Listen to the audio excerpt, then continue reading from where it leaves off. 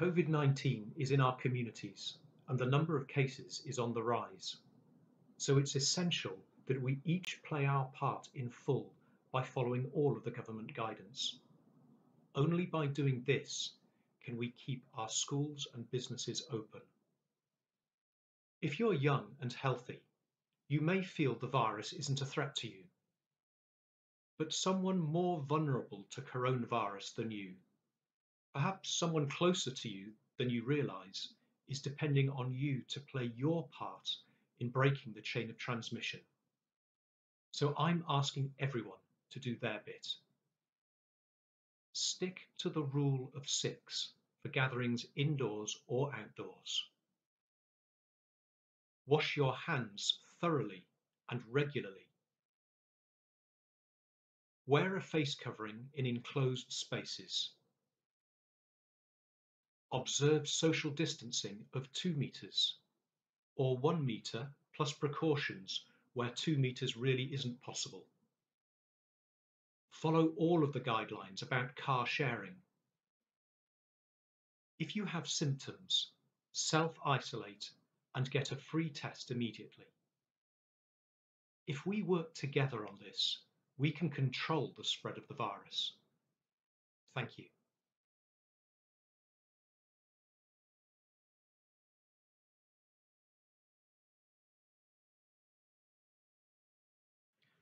Hello, my name's Jonathan Gribbin and I'm the Director of Public Health for Nottinghamshire, and I lead the county's response to COVID-19.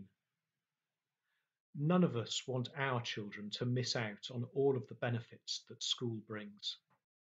So I want to let you know just how hard our schools have been working to ensure that they've all got in place the sensible precautions to receive back pupils at the start of the new year. But of course, all of us need to play our part in stopping the spread. So alongside the guidance you know about already, I also want to urge you to follow the guidance on safe travel to school. Please walk or cycle, or if a car journey really is essential because you live more than 2 miles from school, please arrange drop-offs well away from the school itself. You can find out more details about this and about all of the other government guidance on our website. If you've any questions about plans or arrangements at a particular school, then the school itself will be the best place to answer them. Thank you for watching.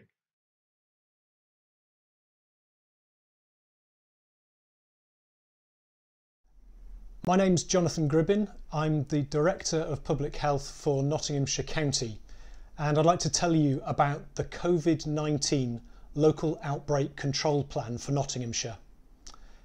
It's all about containing the virus so that we can protect one another, safeguard our critical services, and enable our schools, our workplaces, our communities to flourish again. And the plan describes how we will do that in Nottinghamshire. It complements the national test and trace arrangements, and it builds on local arrangements with key partners like Public Health England, the district and borough councils, the city council and our local NHS.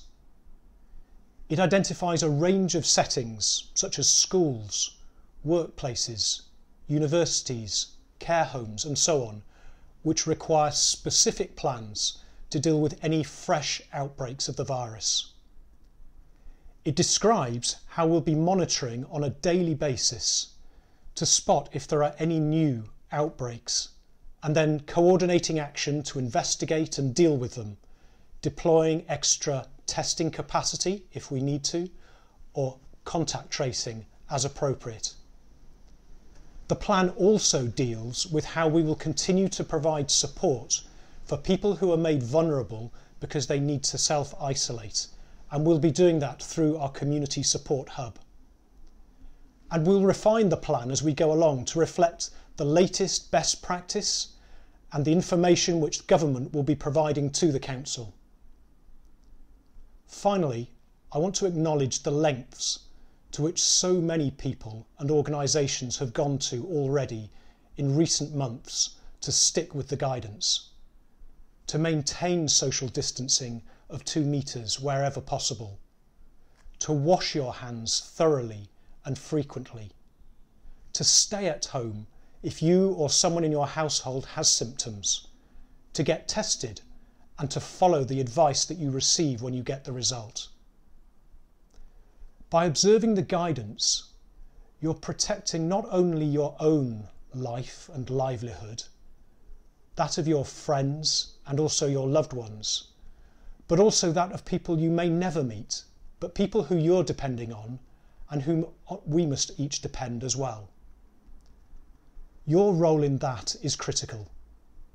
Thank you for your help to contain the virus.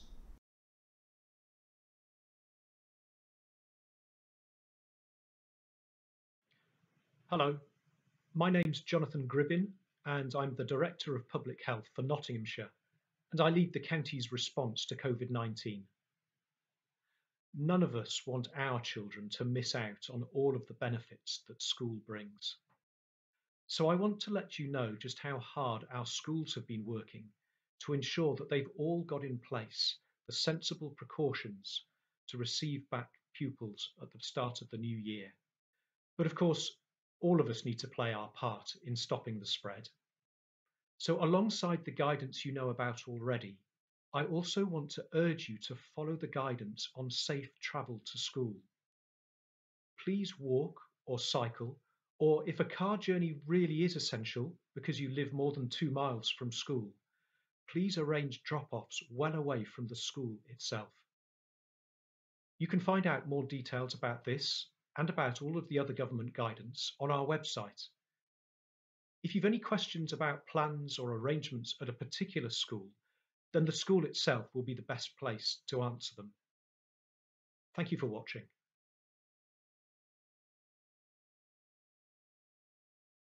COVID-19 is in our communities and the number of cases is on the rise.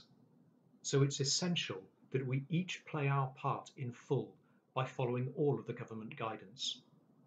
Only by doing this can we keep our schools and businesses open. If you're young and healthy, you may feel the virus isn't a threat to you. But someone more vulnerable to coronavirus than you, perhaps someone closer to you than you realise, is depending on you to play your part in breaking the chain of transmission. So I'm asking everyone to do their bit. Stick to the rule of 6 for gatherings indoors or outdoors. Wash your hands thoroughly and regularly. Wear a face covering in enclosed spaces. Observe social distancing of 2 metres, or 1 metre plus precautions where 2 metres really isn't possible. Follow all of the guidelines about car sharing. If you have symptoms, self-isolate and get a free test immediately. If we work together on this, we can control the spread of the virus. Thank you.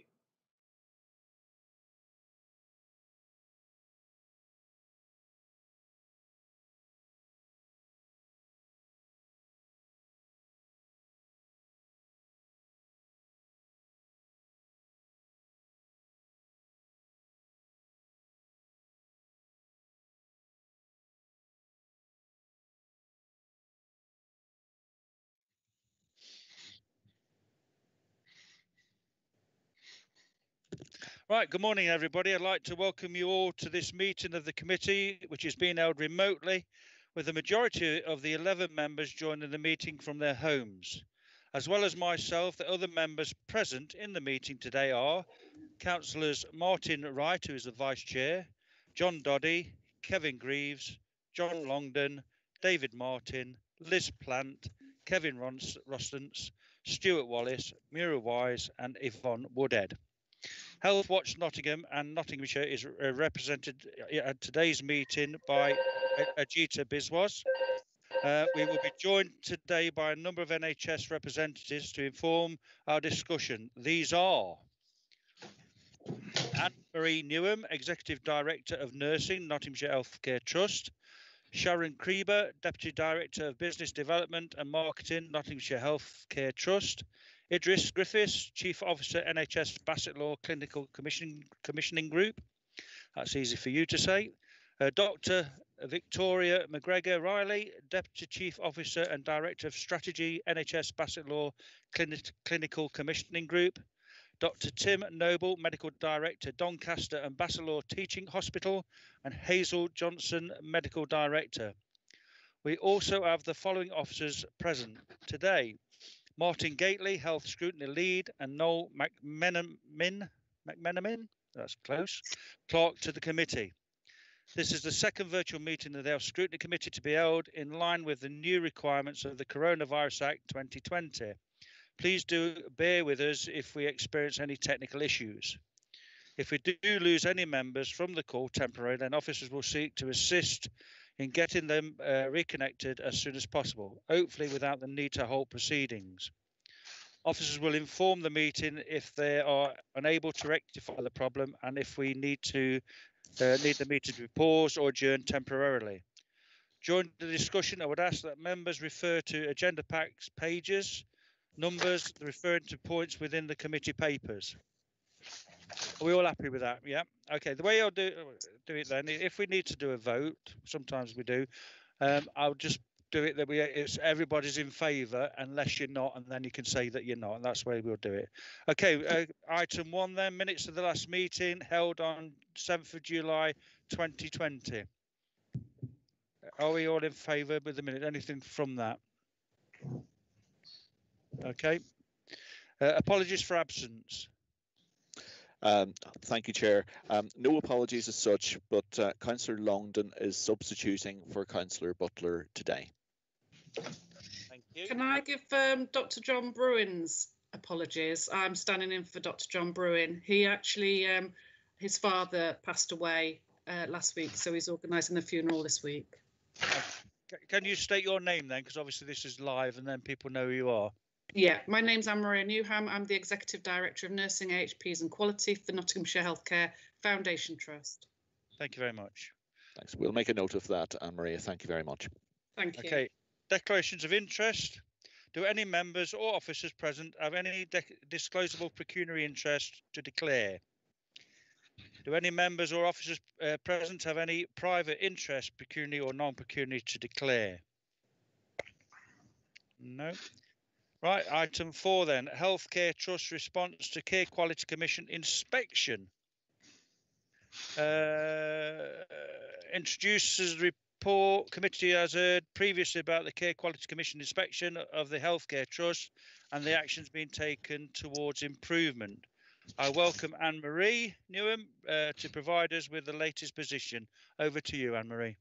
Thank you very much. So I joined the Trust at the end of January this year, and COVID hit very, very quickly into my tenure in post.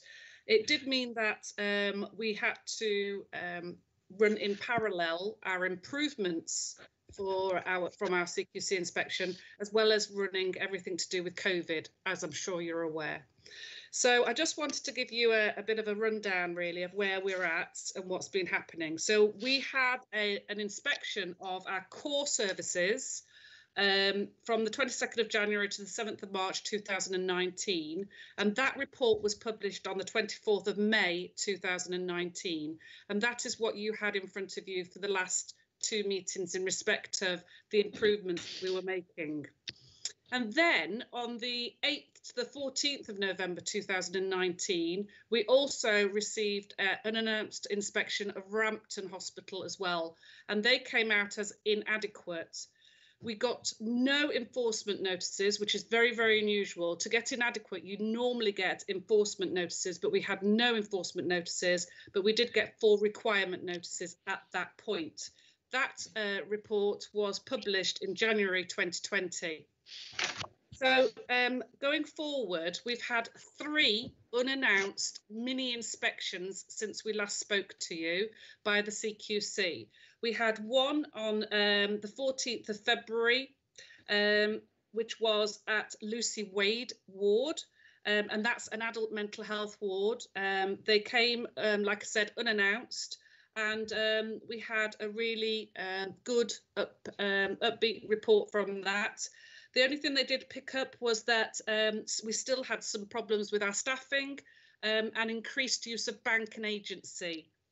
We then had our second unannounced inspection at Rampton of our National Learning Disability Services, which was 5 wards, and they came in on the 10th, 11th and 12th of March 2020, and that report was published on the 10th of May 2020.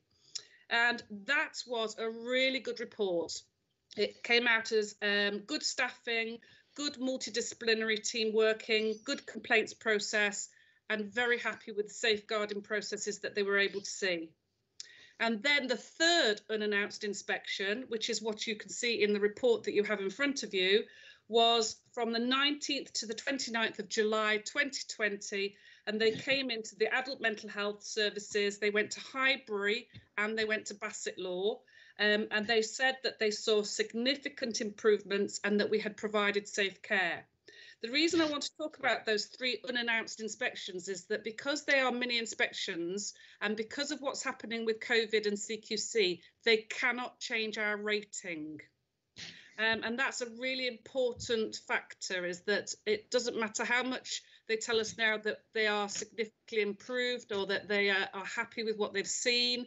The relationships are good, they can't change the ratings. So we still have a requires improvement overall for our main inspection, and we still have inadequate for Rampton.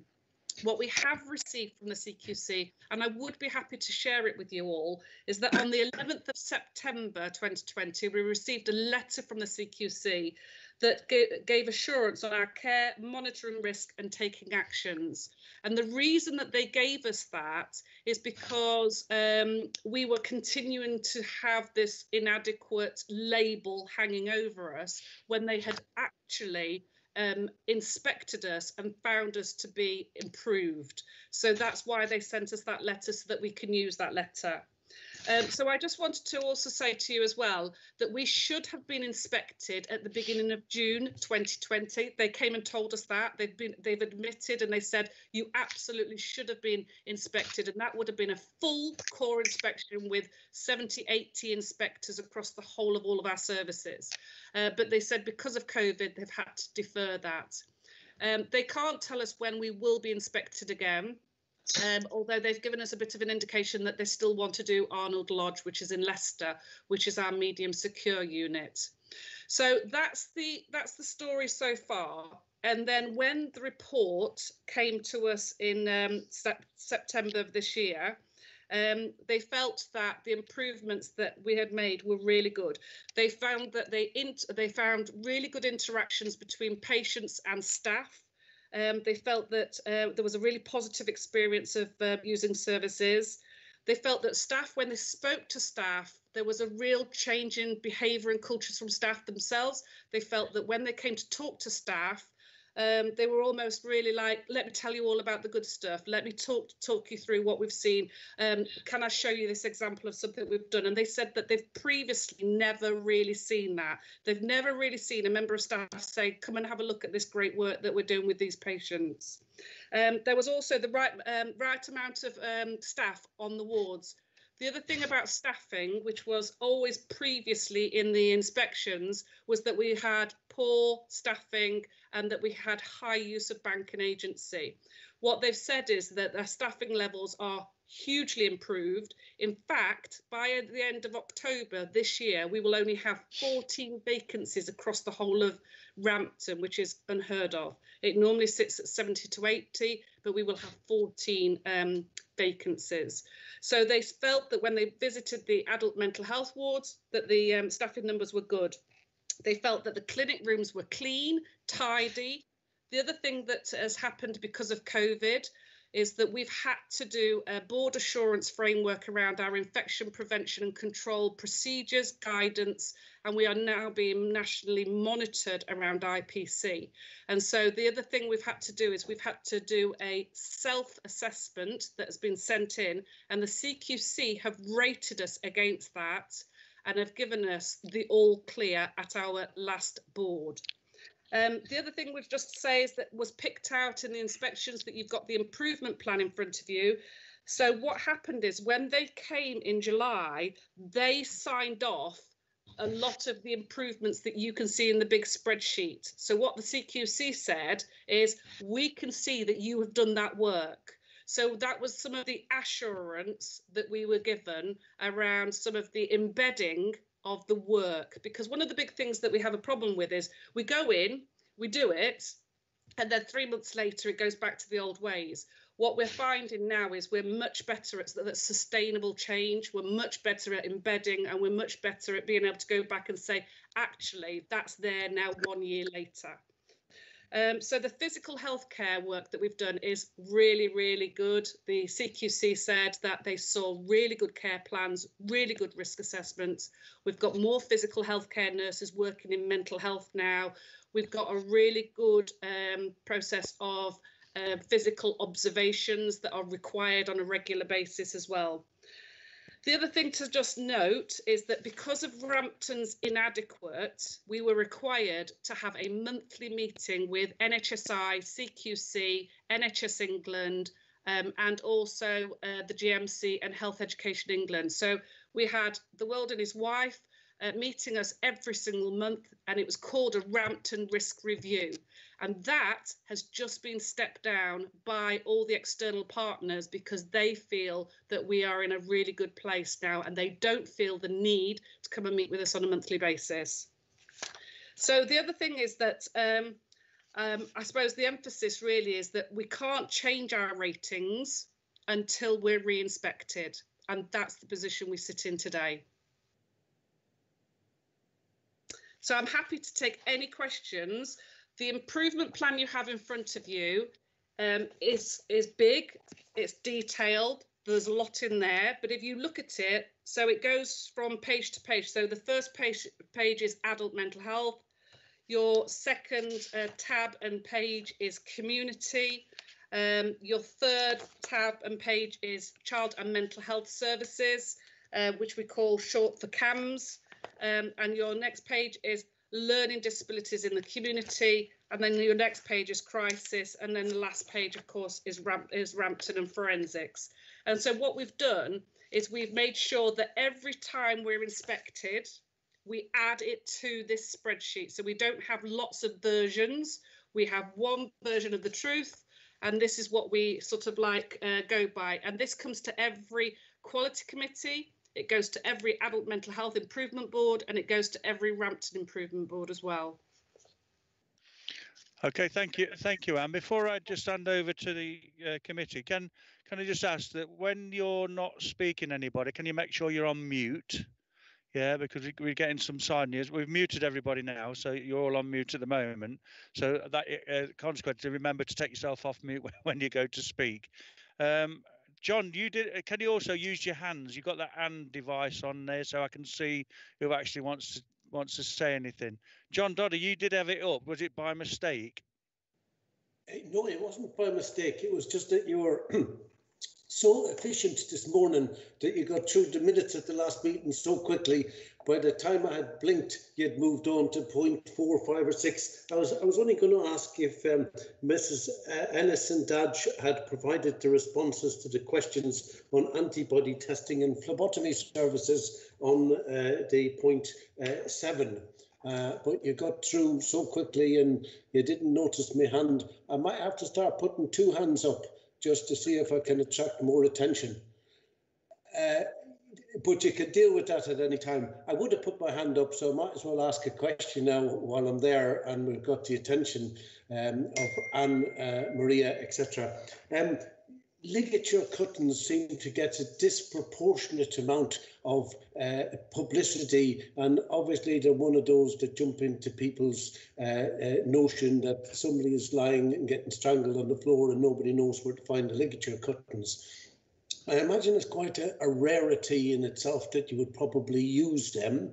And it doesn't seem to me to be an insurmountable hurdle, like everybody would know where a defibrillator was, or everybody would know where the oxygen was, or everybody would know where the kettle was to make a cup of tea. It doesn't seem to me to be an insurmountable hurdle that they might know where the cutters are, and whether or not there's a person nominated at the start of every shift or whatever to pass it on to the next shift. And the second thing I was just looking at was the chief pharmacist with regard to medications. It is probably the single most practiced thing for any CQC visit in the history of mankind, to make sure that you check every single medication to make sure it's in date. It's probably whether or not that be a blood bottle, whether or not that be anything that you use, whether that be a dressing pack, whether that be a medication, it's probably the first thing that every building and institution does, is make sure that everything is in date. So it is a little bit odd that there wasn't any there, although I see that you were using some of them for training purposes. And obviously the second thing is overcrowding, particularly fridges, where temperatures are affected by overcrowding, and you had overcrowding of medicines on the cabinets, and it does lead itself to mess, and then mess leads to mistakes. I don't know whether you need a bigger cabinet. I don't know whether you need lesser medication. I don't know whether everything needs to be in the Nomad type dispensing services. I look after a unit for secure kids, and we can only prescribe X amount of medication, 28 reflecting 1 month. Everything is in a card. Every drug is in a separate card for every single person we look after, and there is an element of fail-safe about it, because as the trolley goes round, everything is cardexed, and therefore you can't actually overcrowd it. You can't actually mix up the drugs. You can't actually give anybody the wrong medication, because it's all cardexed individually and for each individual drug and each individual. So I suspect that these are things which are easily rectified. But other than that, I think you're doing some fantastic work, and I have no doubt whatsoever when CQC come back that you will get your regrading. It seems a little unfair that you haven't got it now, so I feel a bit disappointed for you. But they're just the two things that jump out at me when I was reading through things, other than the other fantastic improvements you've made. Thanks, Anne-Marie. Thank you so much, Councillor Dodder. Can I answer a couple of the queries that you put forward? Would that be okay, Councillor Girling? Yeah, no, that's what you're here for. Yeah, fabulous. So can I just mention ligature cutters? You're absolutely right. What we've done is quite innovative, actually. I've not seen it in another trust before, and I am quite an experienced director. This is my fourth director of nursing post, and I was lucky enough to go to East London Mental Health Trust, which is one of the very first trusts to get outstanding. And one of the things that we've done in the trust is we've got something called a green board.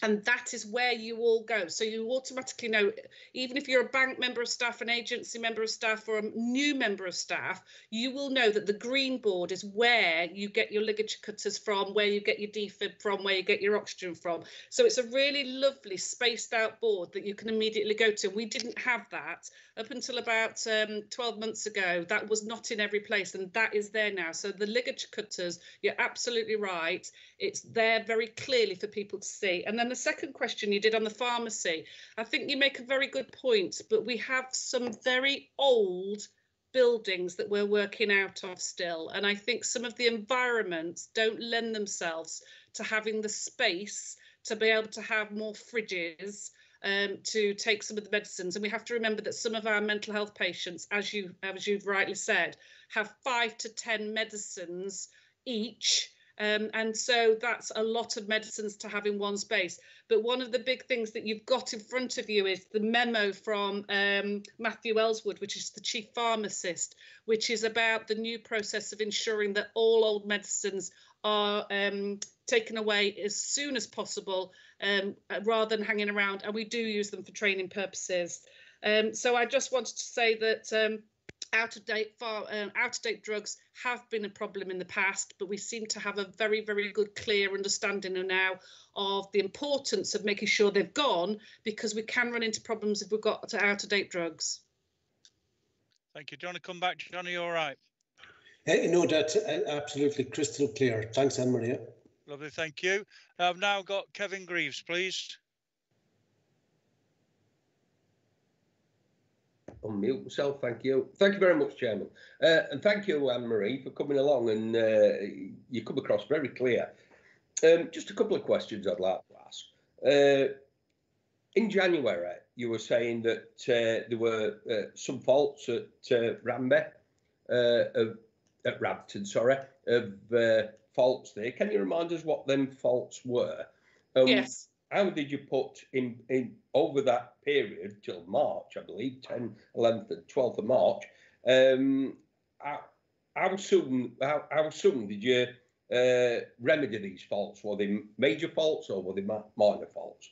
And the other question is will you not find now, under the state of the country, and it'll make it a lot easier to fill job vacancies under the present economic conditions of the country, actually, because you'll have heard, just as we all have, that you've got thousands of people applying for a single job. So will you not find it a lot easier to recruit now under these unfortunate, I'm going to say, conditions? And in terms of governance, how will the Trust ensure that learning from complaints, teams meeting and supervision takes place consistently across all sites? How will you do that, Anne-Marie? Thank you. Thank you, Chair. Well, thank you, Councillor Greaves. I really thank you for the questions, because they're all things I can answer.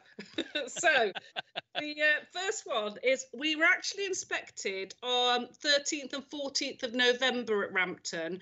The report was published in January, so we were able to start immediately that they'd been to see us in the November, and that's why we were able to make such a big impression on the changes that were required from the November until when they came back in the March. And what they found was predominantly around safer staffing. They found that the staffing in the November was poor and it was down, high bank and agency use. They found that staff were not adhering to physical health observations as required, using News 2.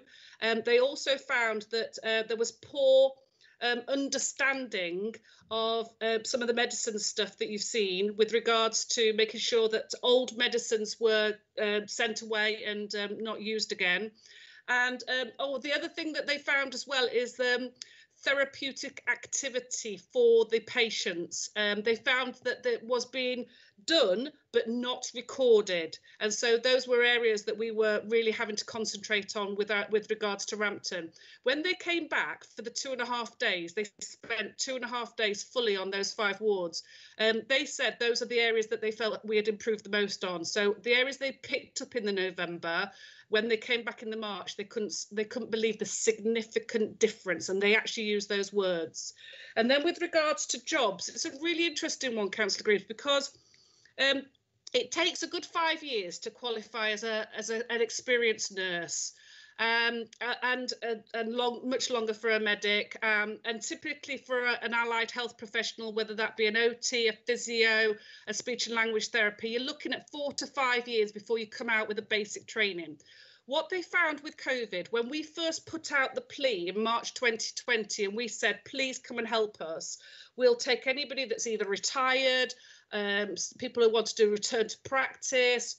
We had a flock of people. We had an absolute flock of people that came to us and said, knocked on our door and said, we're here to help. We want to really sort of like rally around you. Now, one of the national things that we're being told, and this is what we're experiencing as well, is nationally, the military have told us this happens in a crisis. Everybody flocks and they go, yeah, open the doors, we'll help you, no problem at all. The big problem is once the crisis dies down, people reevaluate their lives and they leave in their droves. And that's the thing that we're being taught. And we are seeing some of that. People are really reevaluating, particularly people in their 50s. And that's what we've got, a lot of people in their 50s in the NHS. They're going, do you know what? I'm not sure I want to do that anymore. I want to live life in a different way. I want to have more time with my family. So we're now starting to think about how do we bring in flexibility to allow them to do that. And we're doing a lot of work with our HR colleagues, human resource colleagues, to say, actually, we've got a fabulous workforce, but how do we value them and say to them, please stay, and how will that work for you and how would it work for us? So that's that one. And then the third one, which is my favourite, is around governance and complaints and listening to people and making sure that supervision is in place. I have a huge thing about supervision. I am the director of nursing. I have to ensure that clinical supervision is in place. And we did have very, very poor supervision rates. And I think people didn't value it. They didn't realise the importance, particularly, around COVID, when you've gone through some terrible times and you've lost patients and we've had some difficult suicides externally. Supervision is hugely important for people to be able to really say, how did that feel for me? What was that experience like? So we've now increased our supervision rates. We're back up into the 80s, 85, 90% for our supervision. We have a very, very good monitoring scheme. We have a system where you just go on and you put in clinical supervision, management supervision, safeguarding supervision. So it's a click down box. It's very easy to fill in, and you just click in who gives you the supervision, and whether or not what was discussed is optional for you to add into there. So actually, we're making it easier. We're not making it difficult for people. We're making it easier for them to do that. With regards to complaints, actually, it's a trust that we do. I've really struggled with complaints in other trusts, but this trust does really, really well on complaints.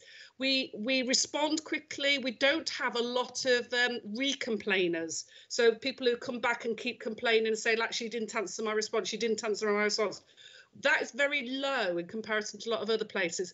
And we have maintained our response rates through COVID as well. Although NHS England and NHS Improvement said that we could defer complaints based on COVID, but we didn't. Are you happy with that, Kevin? Do you want to come back? Very happy with that, Chairman. Thank you very much. Okay, that brings me on then to Liz. Thank you. And thank you, Anne-Marie, for a really thorough update on the progress that has been made. And again, it is a shame that obviously it isn't recognised in the rating yet, but I'm sure it will be when it actually takes place again. I'm not sure whether Kevin would ask this, but I was just wanting to ask a question. It's point 11 on the improvement plan, and it is about complaints. And obviously what it actually says is that patients and carers we spoke with did not know how to raise a concern or how to complain about the service they received. And obviously this is patients who have mental health issues or autism or mental health disabilities. And so it is a great concern, really. And in terms of addressing it, that there is it makes the point that leaflets will be, put around. I'm not sure that would be a great help to many of the patients. It's not easy to make a complaint anyway for anyone at any time. So I would think that patients on this ward would need a little bit more in terms of, a leaflet being left on a table. So I was there was also mention of talking to, Speak Up. I don't know who they are or what they are, but presumably it helps people in terms of making complaints. So I was just wondering, is there any more information you can give me on that? And also how this issue is being monitored, because it is a really crucial issue. Thank you. No, that's all right. Thank you very much. So I don't think we've done justice in that progress comments on number 11 with regards to that, because one of the things that we've been so we're a bit at the forefront of how we work with people with learning disabilities and autism, and how we help them to understand what's happening around them, what the experience they're having, but also then to say, look, I'm not happy about this. So actually, we've done a really big piece of work that's been held up nationally as being something that's very innovative about how we approach our patients to say, you know, what's your experience like? What would you like to say? And we've done some really, and I know it doesn't say it much there, but it's very easy read things. So we've done this, like, what was my experience like? And you said we did. So there's some really good work that has occurred, and we have increased their ability to be able to say, do you know what? I'm not happy with what happened to me. I'm not happy with what happened to my, you know, my loved ones. We've done more work with carers as well, because what we recognise is carers are often their spokesperson, are often the people that know what is happening and can interpret that for them. So we have done an awful lot of work in that area. So I don't think we've done justice to the progress on that area, and maybe it's something that we'll give you more detail on. Sorry, Councillor Platt, I wasn't able to sort of like give you more within that improvement plan. Oh, and you talked about the freedom to speak up. So the Freedom to Speak Up Guardian is a national innovation, really, that came about because of Sir Francis's findings, when he felt that people didn't have somewhere to go to say, look, I'm really unhappy about the care that is being delivered. But that tends to be more for staff, and every trust is required to have a Freedom to Speak Up Guardian, and we have one as well. So I'm an executive reviewer for the CQC, and that is done in every trust I've ever inspected myself. They do it in different ways. There's different models. Sometimes they have 2 or 3 people, sometimes they're full-time people. But actually, it's a very, very good thing to have in place, and all trusts have them. You happy, Liz? You happy, Liz? She'll mute. Can you hear me? Yes. Yeah. Well, thank you for that. I mean, I would certainly be interested, and I think you're absolutely right that obviously the detail is not in this particular improvement plan, and I would be interested to actually hear more detail about how that's dealt with. Thank you. Yes. Thanks. Before I go on to the next person, can I ask you, if you've spoken and you've had your hand up, can you put your hand back down, please? Yeah, so I know who's in the queue and everything. That'd be brilliant. Okay, I've got Muriel next, please. Thank you, Chair. And yes, thank you for what you've said so far, Anne-Marie. We do sympathise with the lack of changes in the description of where you're at. That's, yeah, I know that must be quite, even though people understand, it must be disappointing for staff to see it still written.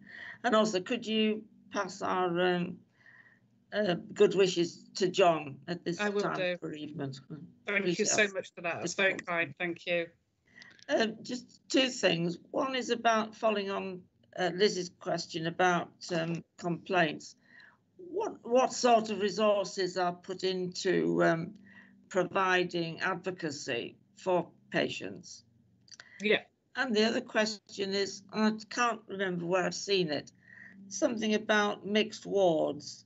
Yeah. The arrangements, there seem to be arrangements in place for protecting people's privacy in terms of showers and so on. But could you just say a bit more about that? And yeah, because it, in general, is something we're trying to move on from, isn't it?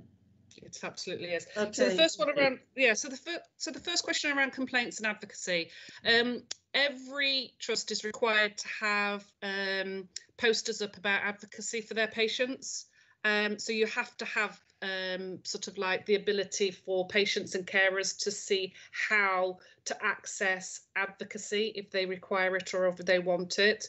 So that's the first thing. And then with regards to complaints, there is, again, a requirement by the CQC. You have to have this up, but at the front of every single clinical environment, whether that be community as well, but you have to have it clear to all visitors about how you complain. And that's also up at the front of every reception, every ward entrance as well.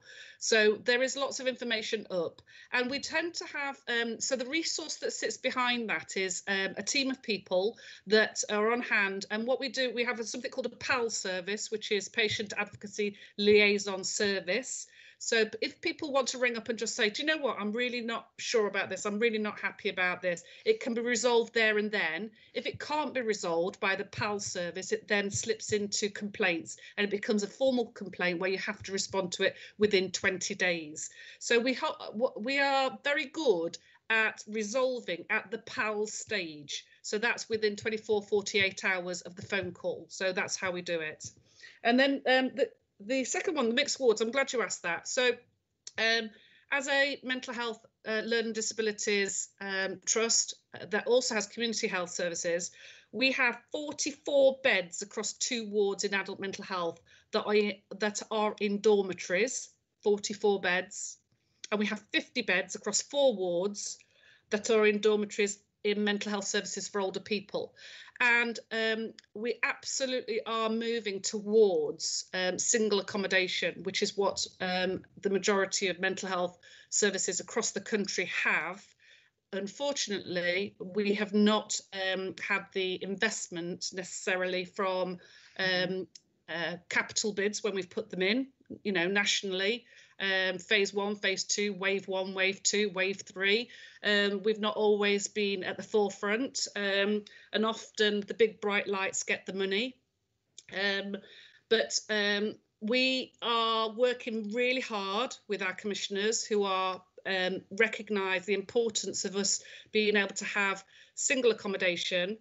When it comes to mixed wards, if we do have mixed wards, then you have to have a very clear delineation of that's the male end, that's the female end. And if they were ever to mix, then it would only be in communal areas like the dining room or maybe the kind of like lounge area, but you do not have, you're not allowed to. So it's very clearly locked off, female end, male end for the bedrooms and bathrooms and showers and toilets. So they don't have mixed toilets, they don't have mixed showers, and they don't have mixed bathrooms. They have to be at either end. Are you going to help us get some money? Yeah.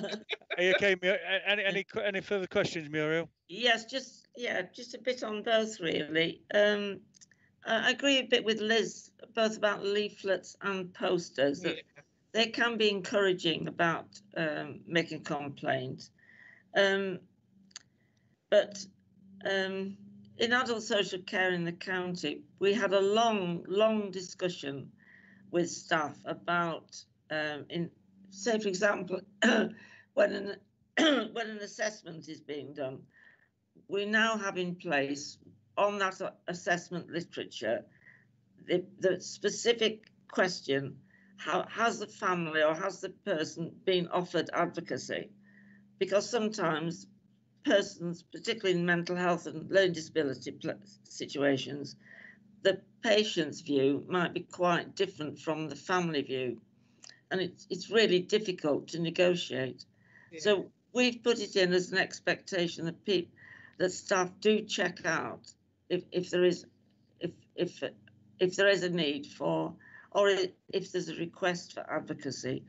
I'd just be interested to know, not necessarily we have a similar thing. We have a similar thing. So there's an audit. You have to audit whether or not you ask the question and whether or not. So there is an audit trail. So there is a box at the bottom that you have to tick. Oh, fine. So I'd be interested at some stage of hearing really how many people make access that procedure.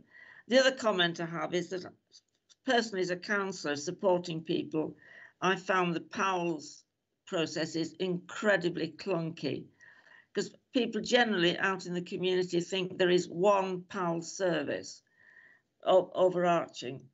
They don't realise that each hospital, each area of work has got its own PALS team. It's a bit of a maze, and I haven't found them particularly proactive.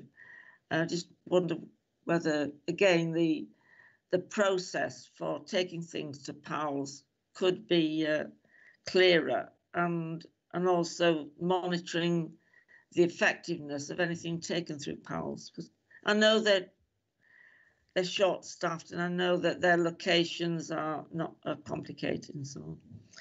Actually, on the PALS point, it's actually in our interests to ensure that PALS works really, really well, so it doesn't go to formal complaint. So we do work really hard to make sure our PALS works well. Yeah, right. For exactly that reason. Oh, good. And the other question was just a minor follow-up from the mixed wards. There was something mentioned about a bloke has to get permission to access a shower at the women's end if that's needed. I just wonder if the situation is more complicated than a kind of clear division about where men and women do any personal tasks. I've not heard of that. I'm terribly sorry if that's your experience or you've heard of it. No. I thought it was in the papers. Oh. No, we have a very clear lineage of those are the male showers, those are the female showers. The only time it happens, and it does occur, is if we get Legionella at Basset Law. Okay. So if we get Legionella at Basset Law, then we run into lots of problems of showers and bathrooms and toilets being shut. Yeah. So then we have to be very creative with the space that we have. I understand. Thank you very much, Anne-Marie. That's really good. Thank you. Thank you, Muriel. Martin Wright. Thank you, Chairman. Greetings to Anne-Marie. Nice to see you, and it's nice to listen to your answers too. Very precise and enjoyable and informative. Can I just drag you back to a question raised by Councillor Plant on the failing of the inspection report of May 2019, where some staff felt they could suffer retribution for making comments or making suggestions or even complaining. And I was very interested to read a few days ago that you'd introduced the Guardians, and that's a great thing to do, and it's an intermediary between staff and the people they feel that they can't speak to. So my question to you is, are the people who the staff, for want of a better word, fear, are they being trained? Are they being taught to treat people with respect? Because I always say this when Nottinghamshire Healthcare Trust come to see us. I know stories of the old PCTs, and a lot of the staff who work for you now worked in the PCTs, and it was, I hate to say, it was a bullying environment. People were scared to particularly approach team leaders. So my question to you is, are team leaders stroke first line managers having training to try and resolve the issues that have been there in the past? Thank you very much. Thank you, Councillor Wright. I welcome the question because I think I've done 38 years in the NHS, and the idea of people being bullied in their jobs makes me feel very sad and makes me feel like, where have we gone wrong? And one of the reasons I joined this trust is to work with John Bruin, because I worked with him for 3.5 years in Lincolnshire, and because I feel that he brings the right values and behaviours to the organisation. So what you're describing in May 2019 absolutely was there because staff said it was there. And they also said it in the staff survey as well. So they didn't just say it to the CQC, they said it on the staff survey as well. And what we have done is a huge piece of work around the culture and behaviours. I mean, it's absolutely huge. It goes across the whole of the organisation, 9,800 staff. And we've introduced something from the King's Fund, which is like an NHSI improvement around values and behaviours to ensure that staff really feel that we've engaged with them, consulted with them, and that they feel that they are part of this organisation. So firstly, some staff have left, which has benefited the organisation. They didn't have the right values. Actually, we wouldn't want them to work for us. So that has helped a lot. And then we've done a big exercise. So the Freedom to Speak Up Guardians have been in post for 3 years. And also what we've been doing is a big piece of work around, you know, it's not acceptable. Do not walk past it. Those standards are not the standards that we want to work with. We also have a new chairman. And again, that is a very, very different stance. That chairman, Paul Devlin, he started 1st of January 2020, and he has made a huge difference to what is acceptable in respect of how we treat each other and how we value what each other brings to the table. So I think in answer to your question, I think there's a lot of work that has been done. The right people have left the organisation, and we are on a massive journey of improvement around how it feels to work in this organisation. Thank you very much. Martin. Thank you. Thank you. Thank you, Chairman. Lovely. Thank you. That's David Martin now, please, then. Yeah, thank you, Chair. Good morning, Anne. It's very nice to see somebody who is passionate about the job, and I can see why you got the post. So my question really is around how much has the Trust suffered as a result of the COVID impact in the sites, you know, especially dealing with mental health patients. That must have been extremely difficult for both the staff and the patients alike, and I'd just like to have an insight on how you've actually coped with that issue. Again, Councillor Martin, I couldn't thank you enough for giving me a question I know so much about. So, we had 16 deaths from COVID in wave 1. The majority of those deaths were mental health services for older people and also patients that were at John Eastwood Hospice. So of the 16, the majority of them were older people and John Eastwood Hospice. We lost no staff at all. I did have one consultant that was in an intensive care unit for 3-4 days, but I lost no staff. I did at one point have 30% of my staff off in the first month of COVID hitting. And that 30% was related to shielding, needing to self-isolate and also having symptoms. COVID has been horrendous for us, absolutely horrendous, but it's not been as bad for us as it has been for the acute hospitals. The other thing that's very, very different for us is that our patient flow has not changed. So in the acute hospital, they've been able to stay, for example, stop what goes through A&E, stop what surgery, but it doesn't stop for us. Mental health patients still need those admissions, they still need those assessments, and they still need that risk assessments that are done on a daily basis. What did change, though, is we immediately moved to about 80% initially of doing from face-to-face into virtual. So we were able to utilise video conferencing at length. Now, the big problem is that with this is I've just sat on a serious incident review group this morning, and we had 20 incidents in 1 week. And one of the things that we're starting to think about is this. All of that virtual consultation, how does that feel for the patient? And that experience is gone where you have that face-to-face contact. And what we have to now start to consider as a country, certainly I'm linked into all of the chief nurses across the whole country, is what is the impact on patients when they're not seeing clinicians as much as they're used to seeing them. And there was a thing about, I mean, there's no fact behind this just yet, but we will see the numbers and whether or not they come through.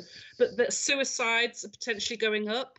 And we keep hearing about this tsunami of mental health need that we will have, of patients being isolated and the public being isolated and having to sort of like keep away from their normal activities.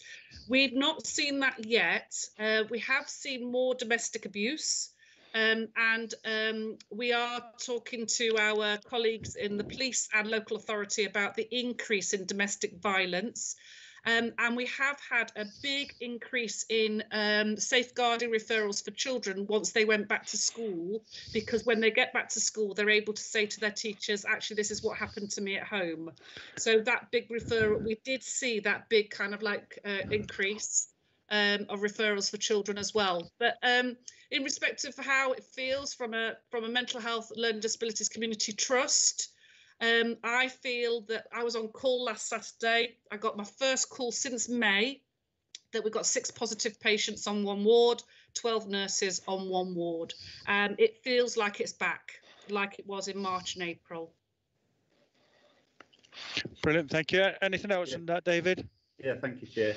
Thank you very, very much for your candid answer. And it must have been horrendous having to work with a 30% reduction in staff. And it was. We obviously know that it's on the increase again, and we haven't had that increase in wave in suicides. But as you well know, that peak could probably come early next year in February. So I think if we were insuring against that and trying to do the best that we could for that, the detrimental impact of face-to-face meetings like this Teams meeting on mental health issue patients is horrendous, as you know, and they do rely on that going out, and because actually going out the door is a big issue for some people. So I thank you for all you're doing. That's all I can say, really. Thank you. Thank you, Councillor. Thanks, David. Stuart Wallace.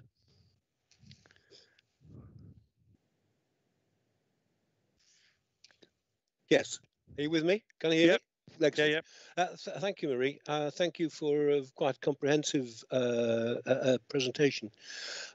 The issues that took the trust into problems with CCG, etc., with the system, didn't happen straight away. They happened. There was a build-up. You've gone through quite a large list of what I would call compliance issues in order to be able to put things back on the track. What normally happens in industry, I notice, is that once things are embedded, we think, then the compliance is taken away. People get it as a secondary job, not a first-time job, and you find the bad practices coming through the back door. So you, as I'm presumably, as your corporate director role, that you are the responsibility for compliance across the system.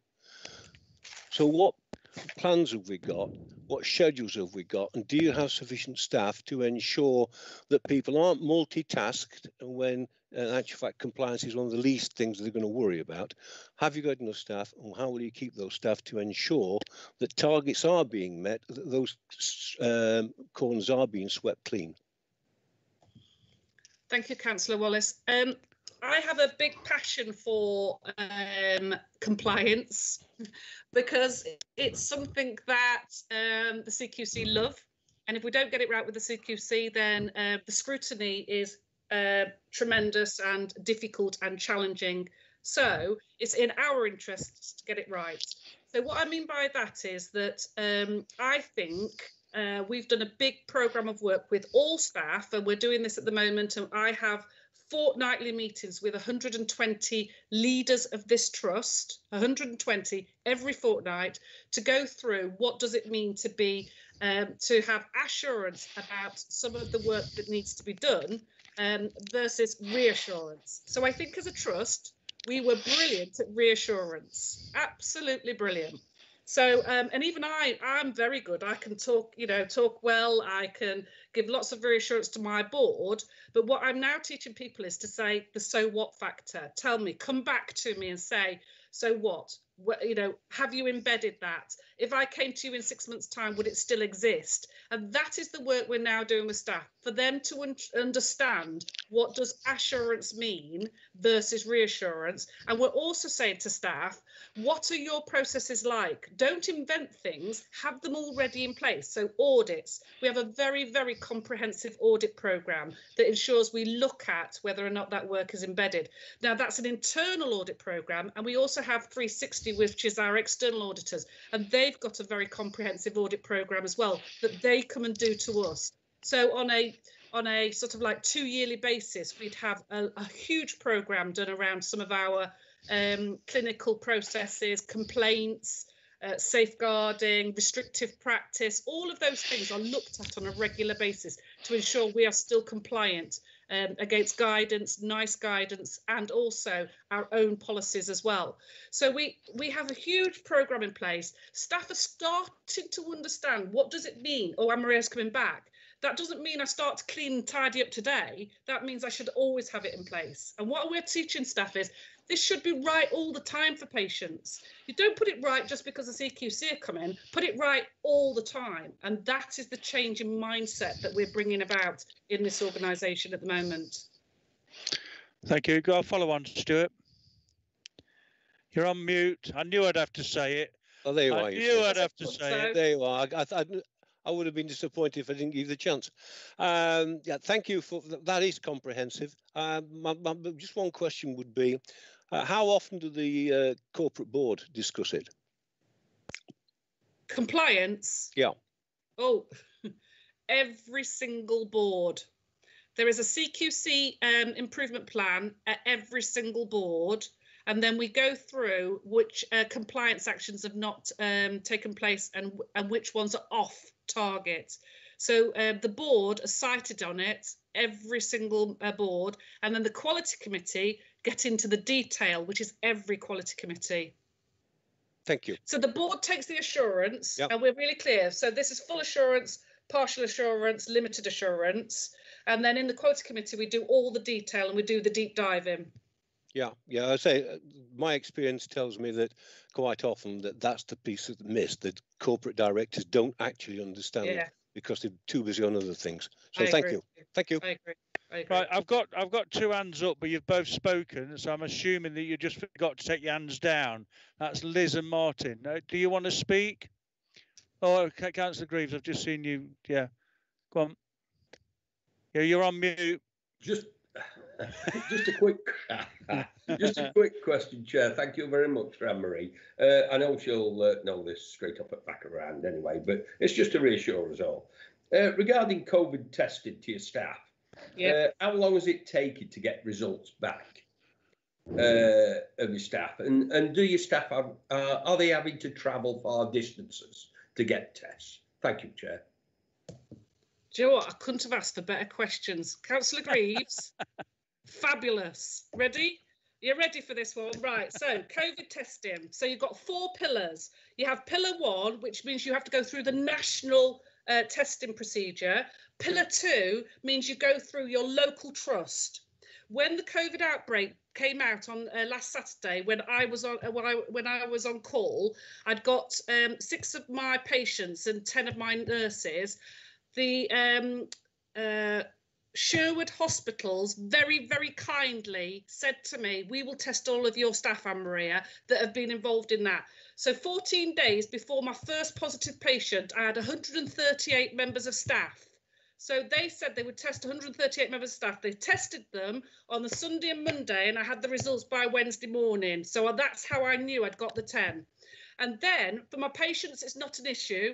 But for my staff, if they are part of an outbreak on a ward, then Sherwood will test them for me. They're being very kind because we don't have our own testing facility because we're a mental health trust. We don't have it. So we have to really knock on kindly to Sherwood and NUH.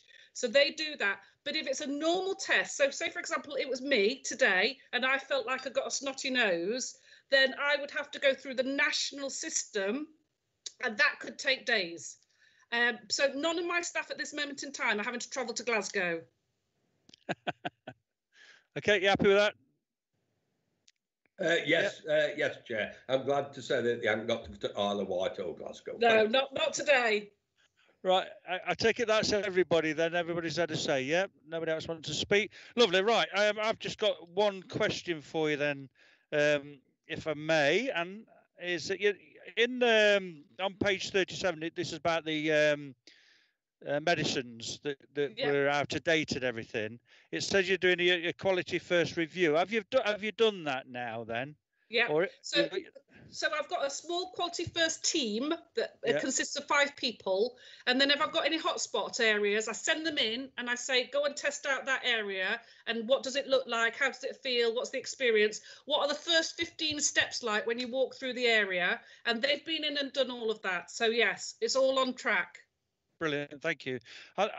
From experience, I was a business consultant, and cultural change in a business is often very difficult. So you might have the right ideas and be able to put things right, but if the culture within an organisation isn't correct, isn't right, it makes it very, very difficult and often can fail because of that. And I like the fact that you said earlier that actually you had some staff that shouldn't have been there and you've got rid of them, which is good, strong management in my view.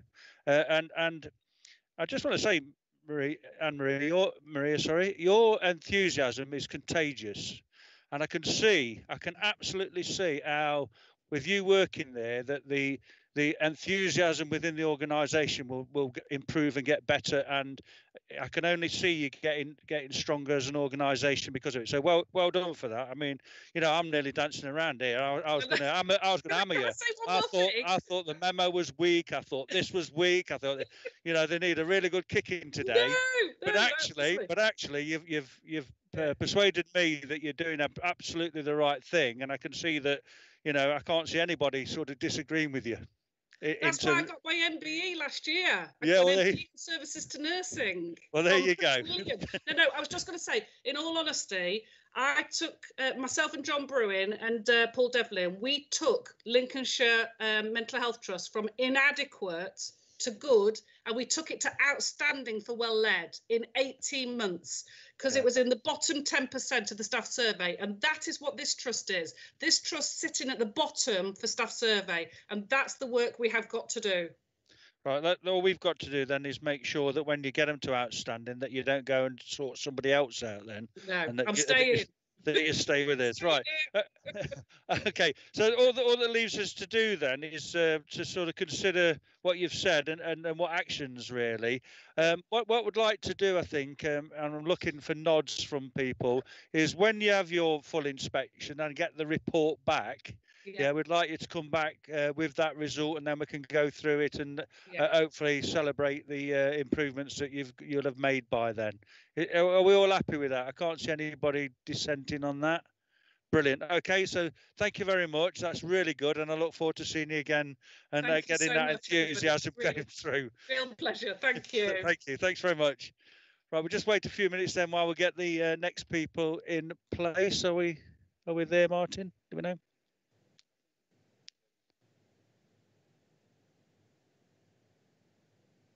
Oh, so we're all ready then, yeah? Okay, so that takes us on to item 5 then, which is Healthcare Trusts improving acute mental health inpatients care environment. To introduce this item, we first heard about the substantial improvements for patients using services at Millbank back in February. Millbrook? Yeah. Did I say Millbank? You may have done. Okay, Millbrook, sorry, I do apologise. And so I welcome back Sharon Krieber to provide us with the latest information on the proposals. Over to you. Thank you very much. Kept this paper really brief. So I'll only pick out a few points because I hope you've had a chance to read. Yeah, we're really proud of this development, and I know that the committee last time we met gave its full support, which was really welcome. The acquisition of the site, so the hospital site that we're buying from St Andrews, is progressing really well. Since we last came to the committee, we have exchanged contracts, and we hope to complete the contract about December, possibly early December. So that's going really, really well. Once we acquire the site, I think I mentioned last time, it is a mental health hospital at the moment, but it's a secure mental health hospital. So we do have to make some amendments to the site, some modifications, some capital works, which we hope to get completed by the spring next year, and with a fair wind, start to mobilise, operationalise that site from May next year. If councillors perhaps remember, our intention is to move the adult mental health services to the new site, from Millbrook to the new site, but retain services for old people at the Millbrook site. And then the next phase will be to improve that site too. When I was last here, as councillors with obviously an interest in Nottinghamshire patients, you did ask about the patients at the St Andrews site at the moment, and I was able to get some information from them, and I have put that in the paper. That's come from St Andrews. I did speak to them last week, and actually what they told me were that there actually were 5 patients from Nottinghamshire, whereas the paper says 4 because that's the information they'd given me before. And I can say a little bit more about those patients. As a committee, you were also rightly interested in how are we going to involve local stakeholders in mobilising this site. So we have attached our sort of comms and engagement plan for your information. There's a bit of detail in there, so I won't go through all of that. But to say that that's going well, we've had some good engagement, for example, with naming the site, involving local stakeholders, 150 ideas, and we've now called the site Sherwood Oaks. So once we take occupation of it, we'll be calling it Sherwood Oaks. And I think the comms and engagement plan can really come to life even more once we've got the keys. Fully expect this transaction to go ahead, but it isn't ours yet. But you know, when you buy the house, you haven't quite got the keys in your hand yet. So, and we hope to have that early December. Just for information, one of the risks that we thought, sort of probably last time we came to see the committee, was that with the surges of COVID, we were a bit worried whether St Andrews would be able to transfer their patients safely, and that's gone really well. And in fact, they've informed us the last 2 or 3 patients will be leaving that site this week. So their aim is that by the end of this week, that site will be vacant. So then I've just included the next steps in the plan, but all in all, going really well. We've got a dedicated place on our website to keep people informed. We've set up a focus group of service users who are already starting to input in our messages, how we message, so on and so forth. So I'll perhaps stop there. Overall, really a development that we're really proud of, and really pleased to be able to make this investment and going well. Thank you. Lovely, thank you very much. I've got Martin Wright, you've got your hand up. Did you? Is it because you had a question or you forgot to take it down? I didn't know I had it up, Chairman, but I will stick my hand up. Is it still there? Yeah, it's still there. If you want to ask your question now, then Martin. Thank you, Chairman. Yes, first on the engagement with stakeholders, I don't know whether the local members are on the list, local county councillors, but it just so happens that Sherwood Oaks is in my patch, and we'd be very interested to be involved in any engagement, and as I'm sure the local district councillor would too, because there have been in the past, when it was St Andrews, there have been 1 or 2 incidents which quite ignited the local community. So if we're involved, we can dispel anything like that. I have one question, and it's the whole thing's a good news story, but turning the attention back to the site you're using at the moment, Millbrook, which the report says isn't up to the current quality standards of ensuite accommodation, and that work will follow on at a later date. Being greedy and being a Mansfield member, we like everything at once. So you're going to do Sherwood Oaks without a doubt. Any idea when you'll start to renovate the Millbrook site? Thank you.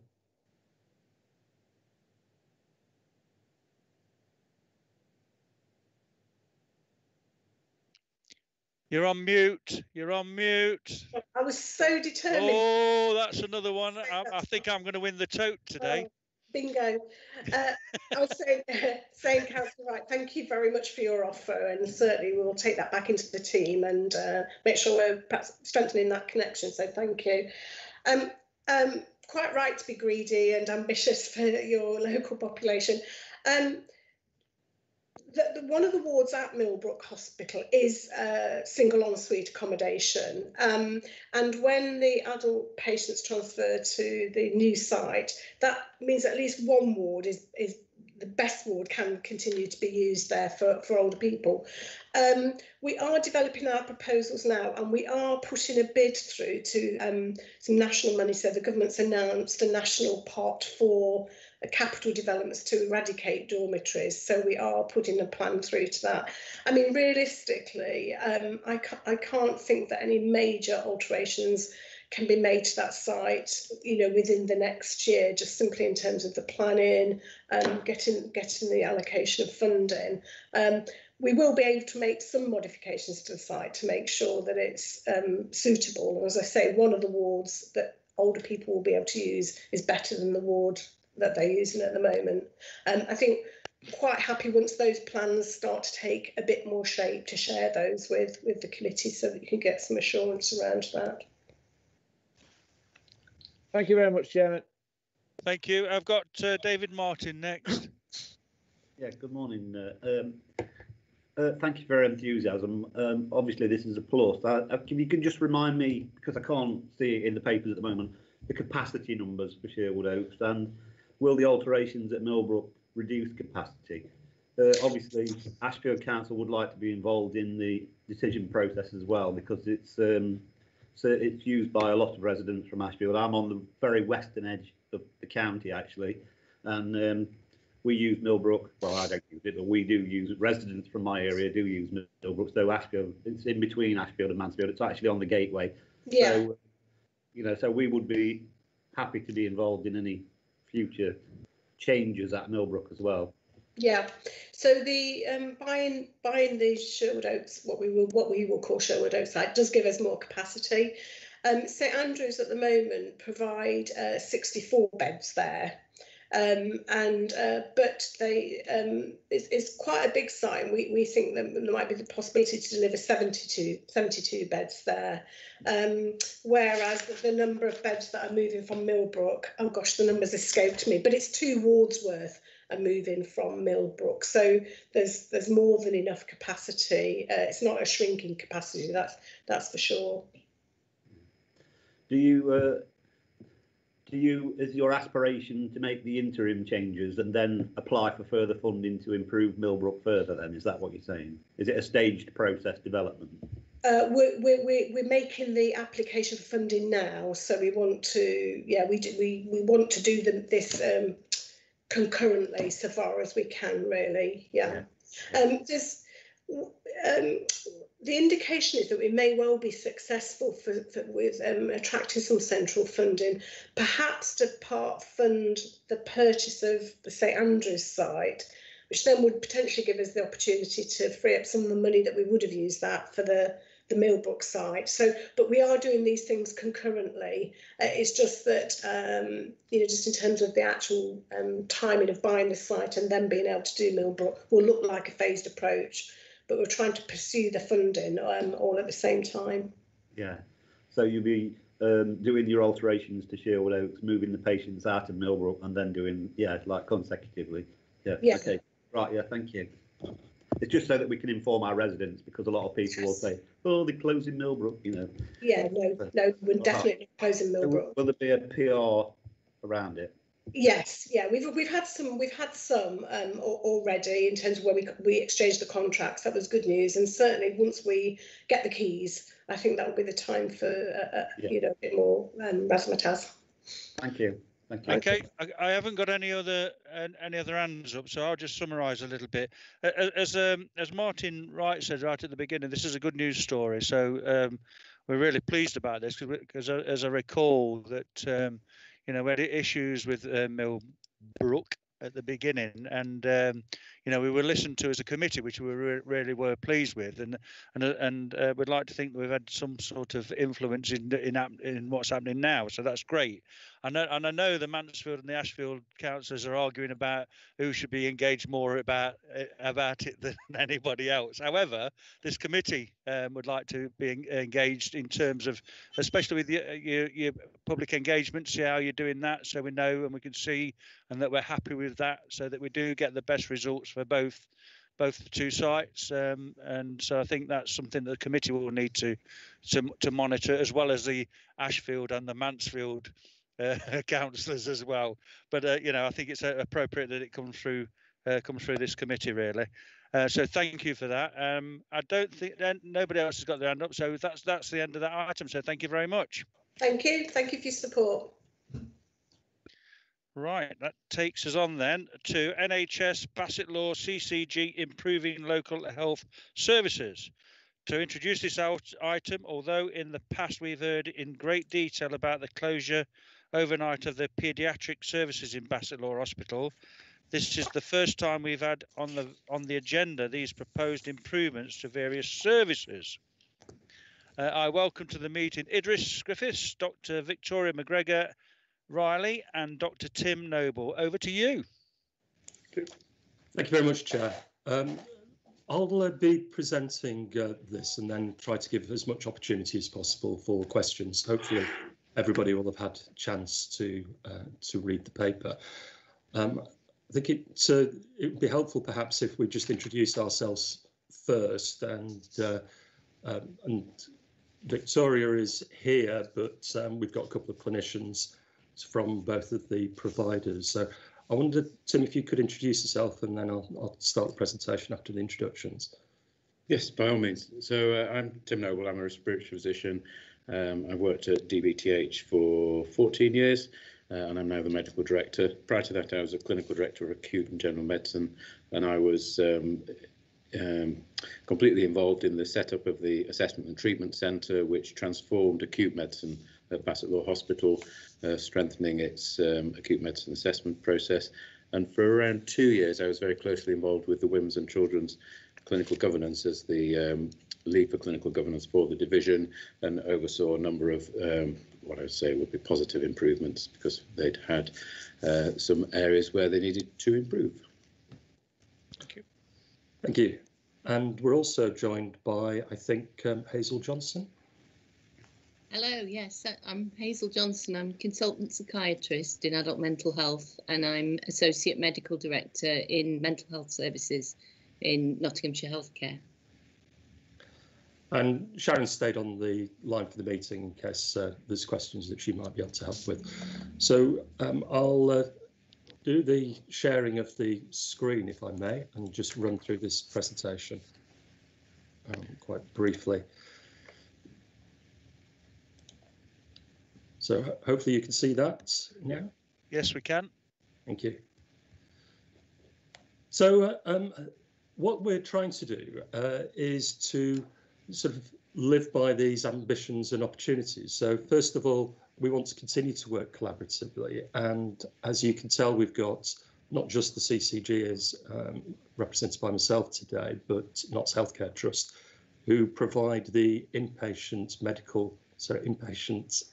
service for mental health at Bassett Law Hospital, and also Doncaster and Bassett Law Hospital as a separate provider. So we're working together, but also working for local people.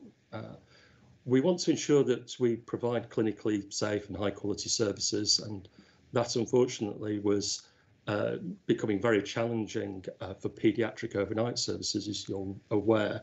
And it was in January 2017 that we had to urgently close overnight, and because of staffing issues, and that unfortunately has remained the position since then. We also want to support the ongoing sustainability and development of the hospital site.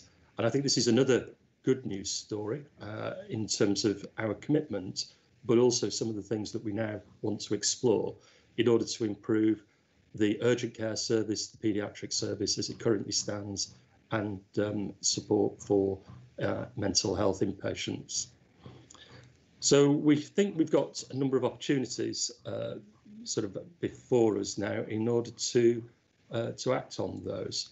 So in terms of paediatrics, we want to provide safe and sustainable services, and we haven't been successful as a health service has been able to recruit the additional staff that would have allowed us to have a 24/7 inpatient service. So we've got a 7-day-a-week consultant-led, but any transfers that are needed for particularly ill children take place after around about 9 o'clock, most notably to Doncaster Royal Infirmary.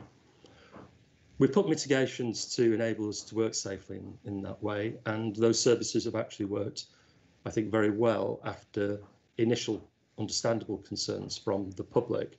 We've had no sort of significant issues or complaints with regards to that service. From a mental health point of view, the current ward accommodation for mental health inpatients is really not as suitable as we would like. We have dormitory sort of areas, so people sharing same bedded areas, and a number of other issues. It's not purpose-built, it's not modern standards that we would like to see for mental health inpatients. And it doesn't provide that ready access to the wider professional and specialist mental health support that larger units will. And finally, the inpatient wards, there's two at Bassetlaw, are of a size that, being more specialist service, being inpatients, we actually draw a catchment area that goes much wider than Bassetlaw. So there's only about half the patients that use that facility actually come from Bassetlaw, and other come from sort of other areas. So this is a pre-engagement period, really. So we wanted to come to the Health Scrutiny Committee right at the beginning of this process. So we've started to reach out to key stakeholders, but we haven't started sort of a formal engagement process yet. So this pre-engagement gives you an opportunity to influence and help us shape the scope of the engagement, particularly with the public and sort of the interested parties and organisations. Obviously, we're very conscious that COVID is still going on, unfortunately, and that does provide some challenges in carrying out effective engagement, and we'd welcome sort of views on that as well. And of course, it's an opportunity at this early stage, while we're still developing the options, for you to contribute and influence those and to have any of your questions answered. So I'll leave it there and open it out for discussion, if I may. But I don't have any hands up. Anybody like to ask a question? Councillor David Martin. Yeah, thank you, Chair. I mean, this has been a bit of a journey that's been going on for about 4 years, and it's been a bit of a difficult issue for Bassetlaw Hospital Trust as a whole, because if I remember, the original problem is the comprehensive after-educational package for student nurses wasn't really that attractive by comparison to the Sheffield hospitals. So that created the initial difficulty in attracting new recruits to Bassetlaw's paediatric service. There was also a lot of local political antagonism, inflammation of the situation. And I remember commending Bassetlaw Hospital at the time for laying on the minibus, but the minibus costs were quite high, and I just wondered if that was still the transition of patients from Bassetlaw to Doncaster Royal Infirmary or Sheffield hospitals, if that cost has been mitigated, because I can remember the last time that you came to Health Scrutiny, we talked about having more help from Yorkshire Ambulance Service, because you're in that peripheral zone of the two areas between EMAS and, is it YMAS? Or Yorkshire Ambulance Service, isn't it? Yeah. So patient numbers obviously were another issue, because originally the hospital estimated that there were only going to be so many casualties per week or per month, and in actual fact, in reality, it turned out to be higher than that. So I just wondered if that situation had eased at all. So my four things is the difficulty in the ability to recruit the correct paediatric nurses to your hospital is obviously still a problem because of the reasons I've just explained. But the minibus cost and the conflict between EMAS and Yorkshire Ambulance Services has a great detrimental impact on parents who arrive at your hospital expecting their child to be looked after, and then have to have the trauma of the transport issue. That was the biggest thing. So I just wondered if you could expand around that area. Yes, I'll let Dr. Noble come in a second. Just a couple of reflections there on that, Councillor. You're absolutely right that the challenges of recruiting specialist children's nurses in Bassetlaw Hospital is exactly the same, and that's not going to change in terms of it not being a sort of large specialist children's unit, which is the sort of thing that attracts, some frankly quite rare sort of rarely qualified staff. In terms of the transport issue, the numbers were initially higher than we'd envisaged, but they have now dropped to lower than we envisaged. So they've gone from perhaps sort of one a day to one a week. There's various reasons for that. Some of the children who have to visit, unfortunately, due to chronic illnesses and things, arrangements have been made where they don't go into Bassetlaw first, they go straight to Doncaster. It's also probably a sign that the ambulance issues have settled down, so they're not as big a challenge as they were. We do provide still a private ambulance service in addition to transport for patients and relatives that goes between sort of the various sites. So we've got two different types of transport going on. We wanted to ensure that we had sort of quick and effective, reliable transport for the children, obviously, and that does come at a cost, and that hasn't changed. Dr. Noble. Thank you, Chair, and thank you, Councillor Martin. Just to say that a really good initiative with the College of Paediatrics and Child Health was to mandate that we would have paediatric trained nurses 24 hours a day in emergency departments, 2 of. And that sort of suddenly makes the nation short of paediatric trained nurses. It's a well-intentioned move and the right thing to do, without doubt. So we were suddenly faced with that challenge, and there is therefore a national recruitment difficulty. I think we've got a thriving department, and I know I've been very involved with paediatrics and women's and children's, and I know that they are very enthusiastic, they are very keen. We're in discussions at ICS level because we've got really strong partners in Sheffield who are supportive. It's particularly in training and experience as well. So I think and I know we have explored many different ways to recruit, and we're drawing on an empty barrel, I'm afraid, at the moment, and that may change over periods of 5 years, 10 years. But at the moment, we're drawing on a difficult pool. So I think what's been suggested for a future move is to try and improve how the teams work together, because we've got paediatric nurses in ED and we've got some on a ward assessment area, but they're not co-located, and that makes it difficult. And if we could change that, that would be a really valuable thing for us to do. And as I said earlier, going back to about 2012, 2013, I was designing, because I was the clinical director, the acute medicine service, the ATC, which we actually wanted to tag onto the back of A&E because it would make good sense, because radiology is there too, but we physically couldn't move it. This may give us opportunities to change quite a lot within the trust, given appropriate funding coming. So we're very enthusiastic, and we'd love to find out how you think we could engage well with the public to get their involvement to help shape what we do in the future, because we need to do something differently to maintain the strength of Bassett Law Services. You're going to come back, Martin, David, sorry? Yeah, I think initially, when you changed the name of the unit from the children's unit to the assessment unit, that was the initial. It was a bit of a political nightmare for you, and I know that people I mean, I'm not local to Bassett Law Hospital, but I know Councillor Greaves is. But I know it is a very changing situation, and for you to get paediatric nurses to work in that hospital when you've got the Sheffield University hospitals and Doncaster hospitals on the doorstep, paediatric nurses are what those few that there are always going to go to those services.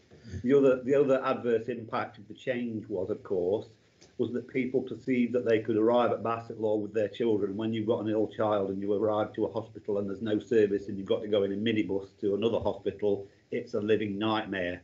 And that's what exacerbated the problem. And I think you've got less numbers coming now because over time people have realised that they're better off going to Doncaster than coming to Bassett Law. And that's a bit of a problem for you as a hospital that you will have to resolve on your own PR terms, really. Because people are now accepting the fact that they can't come to Bassett Law after 8, 7 o'clock at night, so they go straight to Doncaster. So that's why you've got less of an impact on that. And only time could resolve that issue, and that's what's happened. Yes, I'm sure you're right, and I think were the offer to change, and were we able to accommodate children throughout the night, then we would have to do a significant amount of publicity to change that message. But the message at the moment is right, and if parents are worried about their child and think that the best place is for an admission, in their judgment, they won't necessarily know that's necessary, but we would help them to assess the child and make that decision. Then it might be right to get the ambulance to go straight to Doncaster, and drive-bys are an important feature of many of our services throughout, and many the major trauma centres there's drive-bys from Doncaster as well, straight into Sheffield. So it's an established process, as you well know. I'm sure it's something that evolves as specialties evolve within their own departments. But therein lied another problem, because you were on the border of Nottinghamshire ambulance service and South Yorkshire ambulance service, and so you took the right decision at the time to rent the minibus, but the cost of that is quite high. So from your point of view, surely it must be worth sorting the issues out with EMAS and Yorkshire ambulance service, because that's a real issue for people as well, because they need direction where to take the patients on emergency case. So, and why have a minibus? I know why you had the minibus initially, so that you could move your patients that were coming over, but that cost surely would be better off spent somewhere else if you could get the ambulance service to get their act together. I'll let Kevin take over anyway. I'll acquiesce there. Thank you. Thank you, Chair. Right, before we let Kevin in, we'll do a bit of a sandwich. So we'll put John Doddy on next. Yes, I'm with you, Keith. I think everybody's getting used to these 9 o'clock and 10 o'clock curfews now with COVID in the air. So it's a good time to have a curfew. So I think Idris and Timothy, you can relax for a couple of months at least. I was curious, I mean, this is a capital investment, obviously, and it does nothing, as David says, to change around the sheer numbers of staff and one thing and another.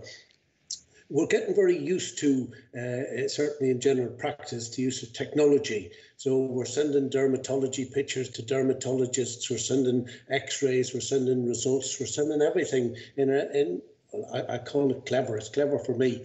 Might not be clever for other people. Send a lot of stuff, and we're getting immediate responses back on ECGs and things. And technology has actually created the illusion of a person on site, the illusion of an immediate care situation. And I'm wondering going forward whether or not Basset Law needs to create illusion in order to deal with kids who turn up. They could certainly be seen by video call, they could certainly be seen by a consultant that exists elsewhere and looked at and analysed. Their rashes could be pictured and sent. And there's a huge amount that I think that technology can replace, whereby the actual people themselves might not be on hand. What element of that going forward, Timothy and Idris, do you think is going to be useful in Basset Law? Shall I come in on that point, Chair?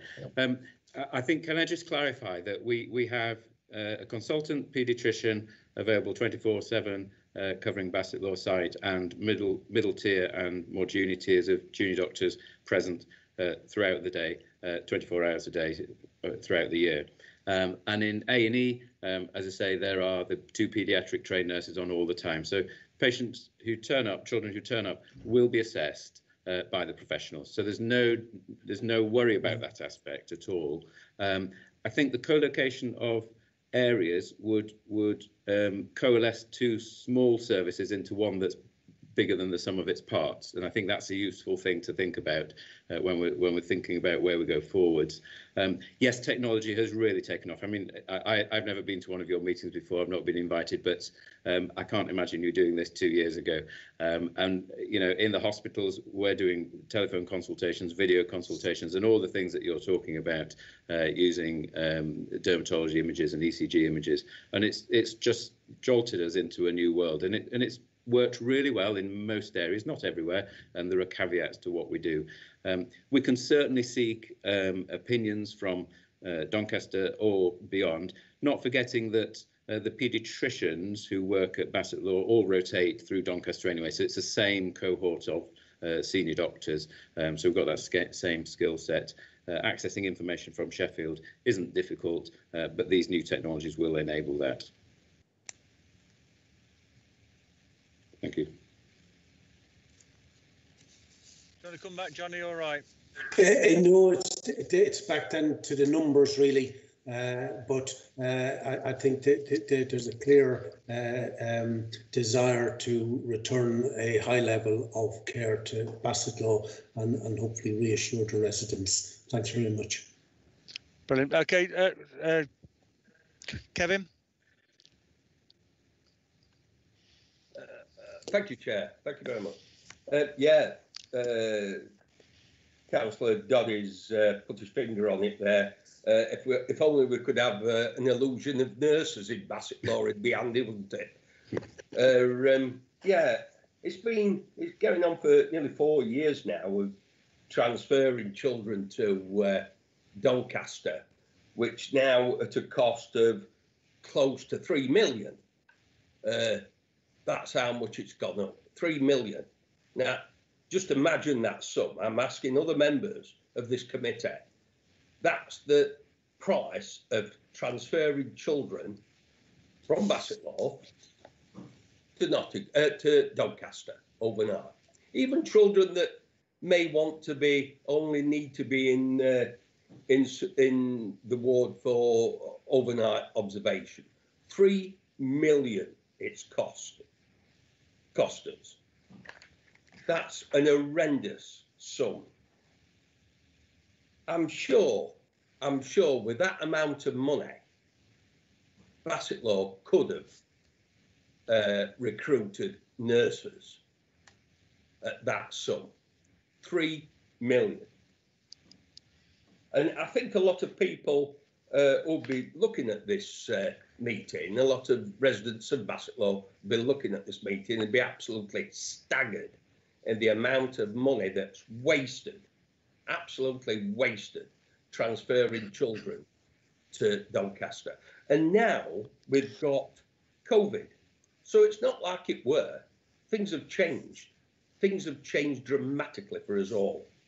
And for the civil future, it's going to change. We've closed down the maternity ward at Bassetlaw. So we're asking young mothers now to get themselves to Doncaster.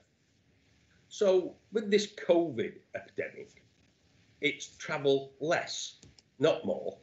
And I think that needs to be taken into account of children travelling from Worksop to Doncaster, young mothers travelling from Worksop to Doncaster, when we've got a perfect facility up there for maternity.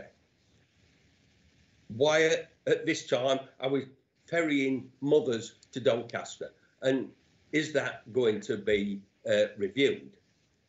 And also, can I ask, do you welcome Bassetlaw District Council's help in recruiting NHS staff for you by opening a training centre in Worksop to help recruit nurses and NHS staff for yourselves, with the help of Sheffield University and Derbyshire University? That'll soon be coming on stream now. Do you welcome Bassetlaw Council's giving you help in recruiting your staff? Thank you, Chair. Shall I try and pick up those issues? And again, I'll come back to you, Tim, if you've got additional things you want to add. First of all, yes, it is expensive. I must admit, Councillor, I hadn't done the maths, but I don't doubt your arithmetic. The closure was never for financial reasons, and obviously that is significant investment in order to try and maintain the quality and the timeliness and the safety of the service. That was what was absolutely paramount. That's why we had to close it in the first place.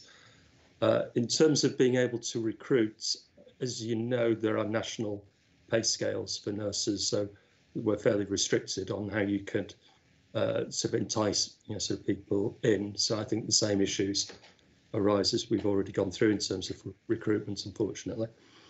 In terms of the Bassetlaw District Council, absolutely we do welcome that, and we're working very closely sort of with them. So I've got a member of my team as part of the Integrated Care Partnership who's actively involved in the development of that, supporting the council.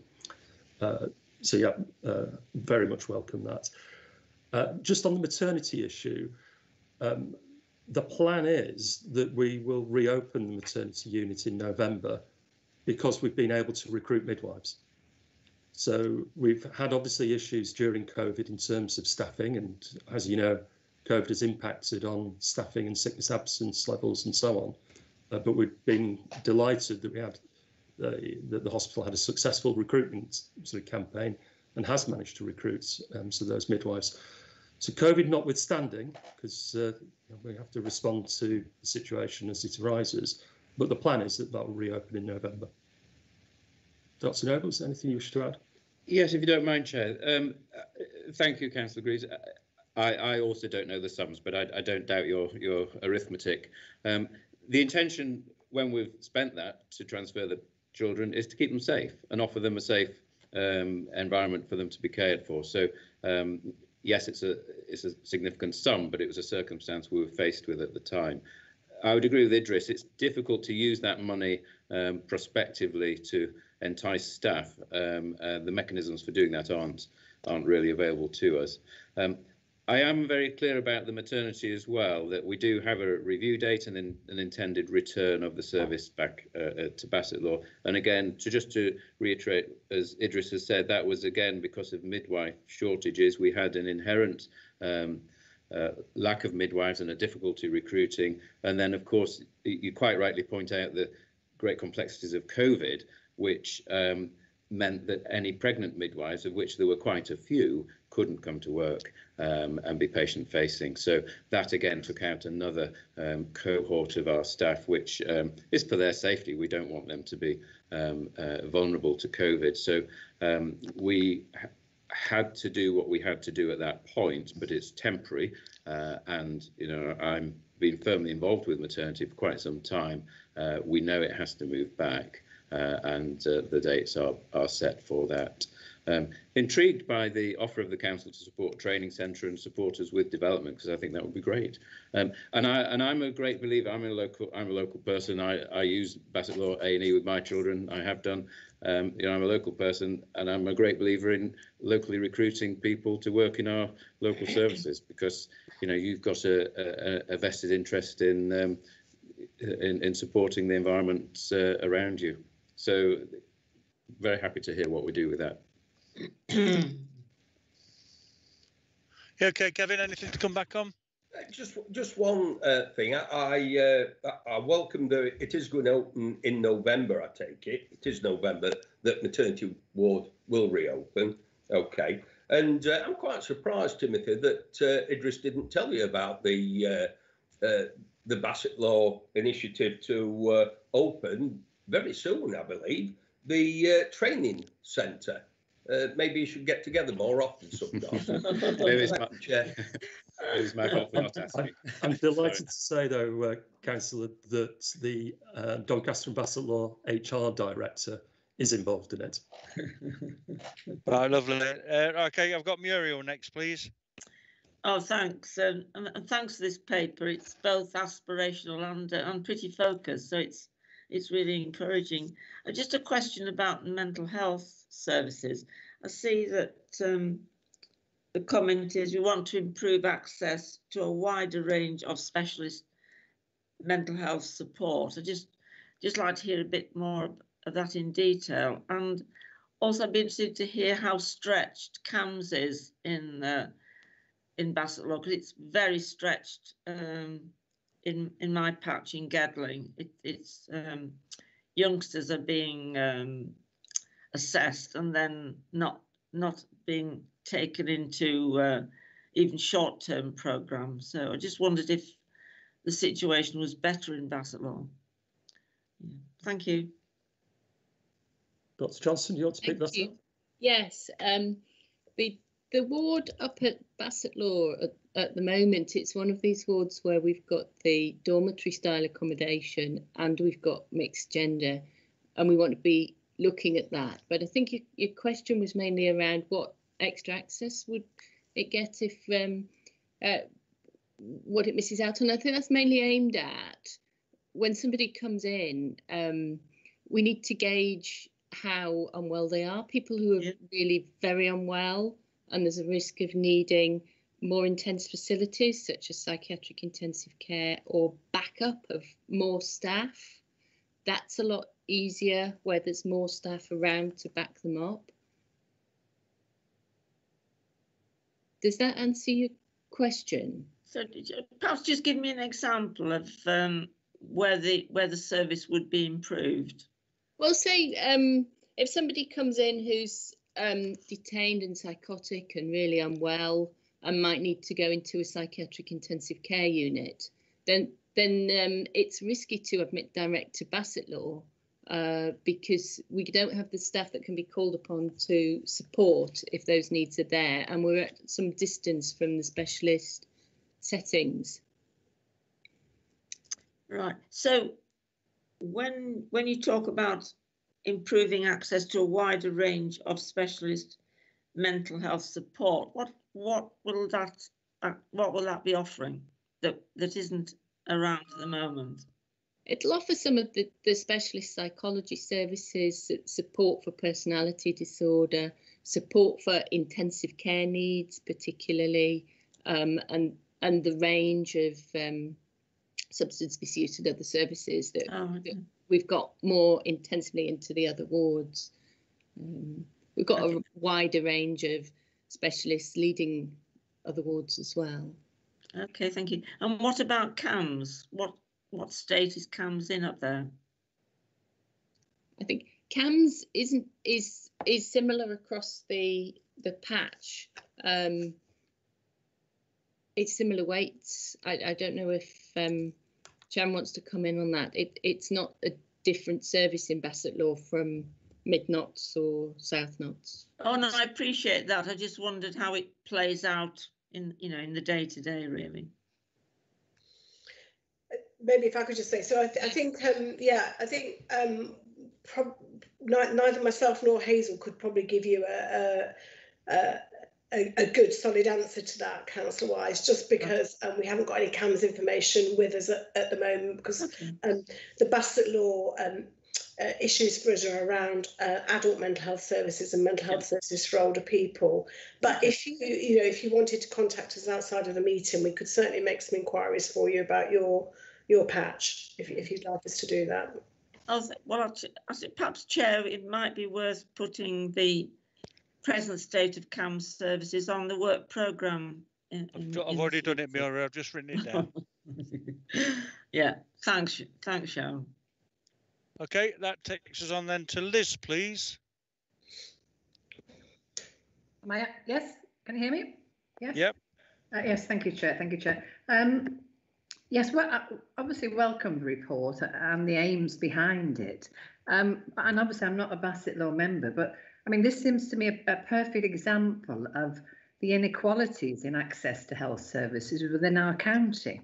And it's not, the recruitment issue is nothing new.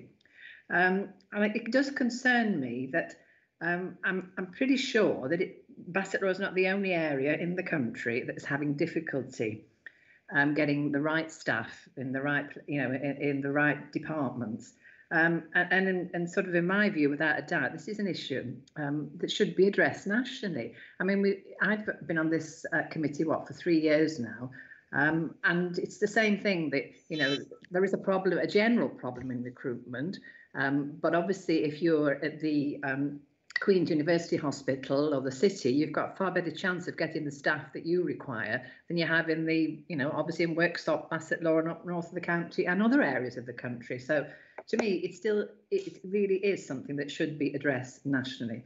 But my question in terms of this report really is, we've got the next steps. You've got phase 1, phase 2, phase 3 within this report. And I'm just wondering what timelines are actually being put against these stages. Thank you. Yes, thank you, Councillor. So as you say, it is a national issue, so not entirely under our sort of control. I think in terms of the stages, we're looking really, and I'd welcome sort of your views on this, to go into an engagement exercise over the autumn and through the winter, which would then conclude at the beginning of 2021, and then a decision being made, sort of in light of that engagement exercise fairly early in 2021. So we want to ensure that we've got enough time, particularly because of COVID, to have really effective engagement. So if that gives you a sort of an idea of the timescales, so we've got about a month where we're going to consider your views and the views of other key stakeholders, and then several months of engagement, and then decision in the new year. Okay. Do you want to come back on anything, Liz? Only in the fact that, yes, so in terms of putting things in place, sort of where does that come along the line? Okay, so some things are interdependent and others are not. So the co-location, if we go down that route of the paediatric services in both the unit itself and the A&E, is then dependent on securing the capital monies that the Prime Minister promised during the election, but obviously then carrying out those works. If we relocate mental health inpatients, then again it will be dependent on sort of the availability of that accommodation. So you're looking at sort of into the next financial year probably. So April onwards in 2021 to start making the changes. Okay, happy, Liz?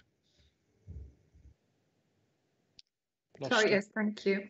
Yeah, lovely. Stuart then, please. Hello, thank you for what you've gone through already. I don't want to seem like being a wet blanket, but whenever I read these type of reports, they're almost visionable statements. And the problem I always find is that people will always then take it outside. So, for example, after having made that statement, for example, as I read it, they're looking at 3 particular areas in which to spend the £50 million on capital spending, but yet we're floated off to such things as maternity services, etc. And I think if you want a response from people, etc., you almost sometimes need to put down what the basic part of the vision is and allow it to be developed there, rather than coming along and asking for people to give you something, because you'll get far more than you wanted, and certainly things that you could never find the money for, or indeed be able to put it in because of other reasons. So that would be one of my issues, or the main thing. You need to I think you need to tighten this document down when you're going out to the public. And equally, and I know that you do, but equally, it's also getting out that message as to why certain circumstances apply. For example, there aren't a factory where nurses and midwives are trained and pushed out, etc., on the press of a button. It's a 4-year minimum programme. Midwifery went out some years ago. Midwifery was the thing that everybody wanted to do, so you had lots of midwives. Some of them have then got married, had children, etc., and left. Equally, other people don't want going to midwifery, and it goes on for consultants and it goes on for the doctors. And I think that's part of the argument that also needs to be put within this document. But I do wish you well. Coming from Newark, where we've gone through all this and most of the services have been stripped out of Newark, etc., I fully understand why my colleagues would want to fight and retain and get more investment in there. But I wish you the best. Thank you, Councillor. I very much welcome those comments, and particularly because this is the pre-engagement point, then we can refine the language we use and how tight, sort of that engagement is. So very much welcome that. I think, and your points about the context of this, nurse training things, are things that we can include as well. The CCGs retains its commitment to try and provide as many services as locally as possible for the residents. So we're very keen to do whatever we can, working with provider colleagues to continue that. And as long as those services can be maintained sustainably and provided at good quality, then we'll keep those services local. Anything else, Stuart? No, thank you. No, it's okay. Anybody that's not spoken like to speak? Now, I've just got a couple of things then, really, because I've noticed you've asked a couple of 3 times, in our opinion, or views on sort of engagement, really. So suggest methods of engagement. And I know that I think it was last year that the county council did a survey out to residents asking for opinions on things. I think they got about 4,000 responses, but I do know that Nottinghamshire District Council did the same thing and got 14,000 responses. And it might be worth you going to Bassetlaw District Council and see if they've done something similar. Because what we did, what Nottinghamshire did as a result of those responses was set up a residents panel, of go-to people who wanted to be talked about all sorts of issues. So that might be a way of getting to people more directly. And doing it that way, really.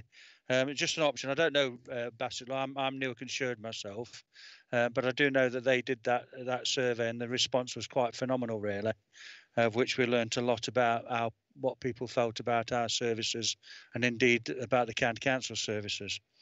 I just want to bring one thing up, really, just to see if it's been progressed or not. Back in 2017, when this first came to the committee when I was on it, and I know Councillor Greaves at that time was very animated about what was happening there, and rightly so, is defending his patch.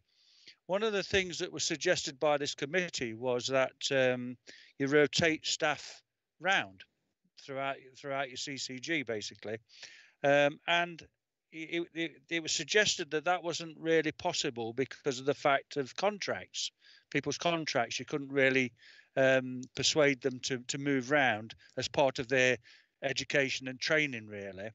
But it was also then said, well, why moving forward don't you start with your new contracts with people, include that within the contract? And I just wonder, have you started doing that? And if not, why not? Because to me, it's one. I'm an ex-military guy. And training is everything, absolutely everything. And they used to stick you in all sorts of places, in all sorts of conditions and circumstances, with all sorts of different groups, and that's how you learn different ways of doing things and how to be good at your job.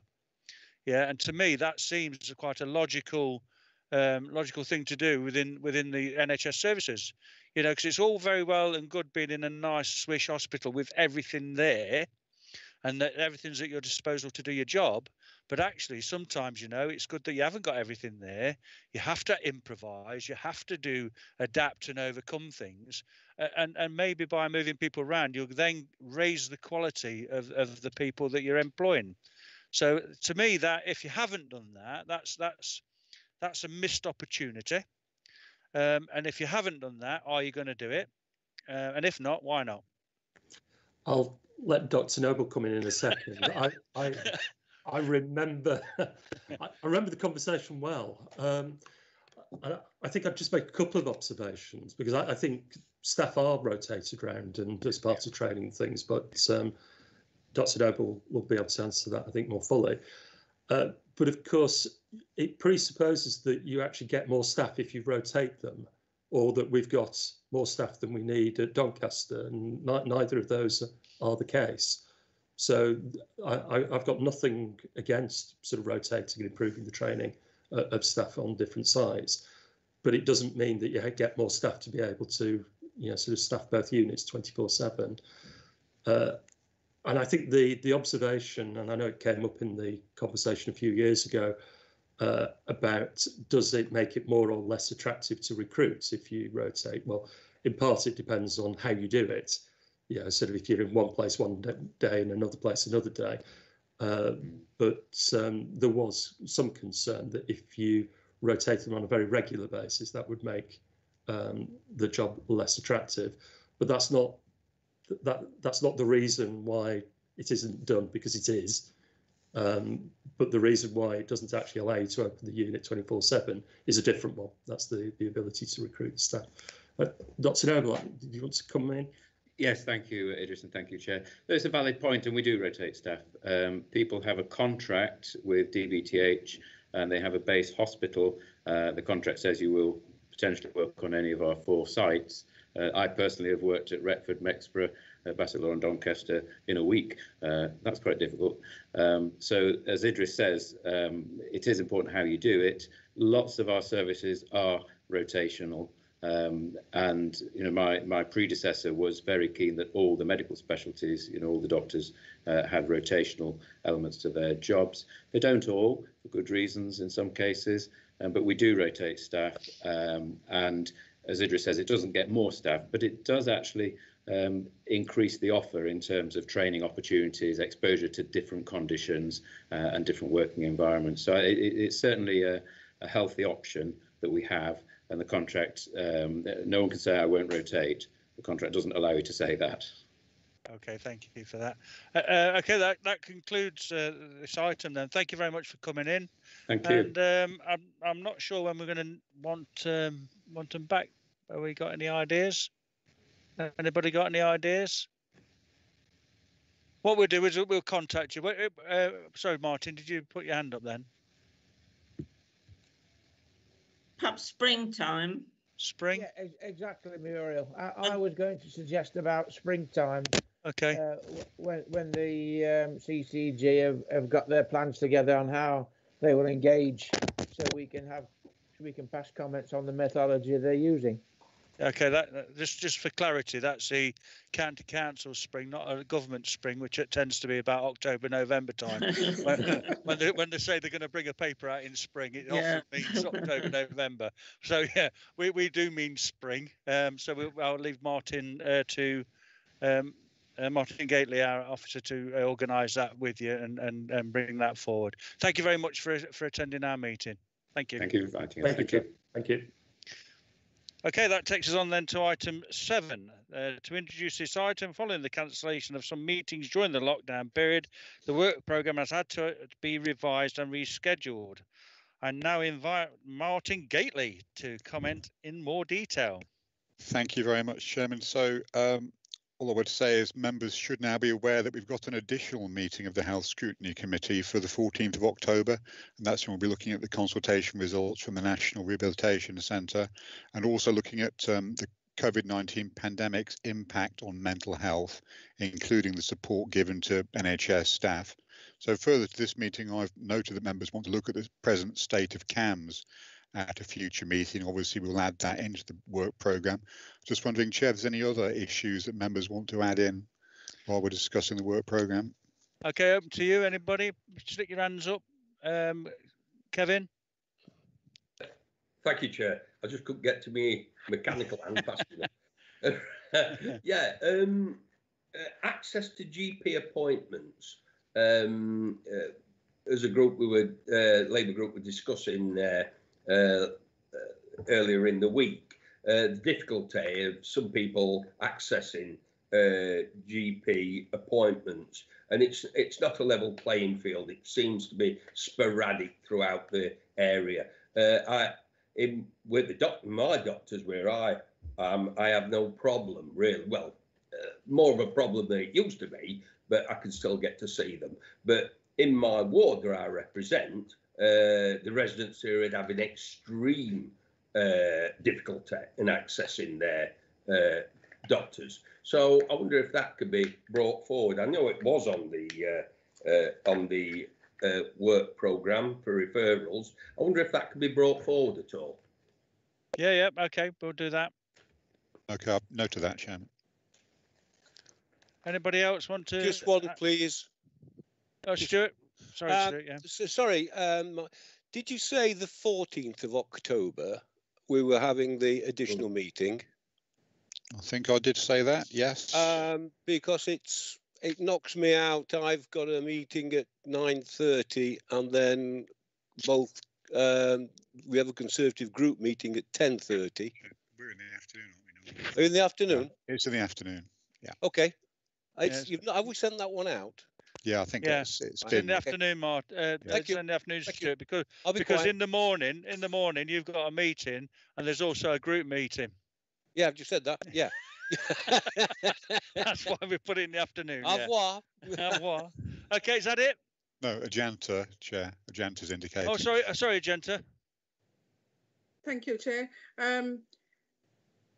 looking at the work programme, Councillor Kevin mentioned primary care, and in addition to that, something perhaps Scrutiny Committee in County needs to consider is this new thing, Armageddon coming, NHS 111 first.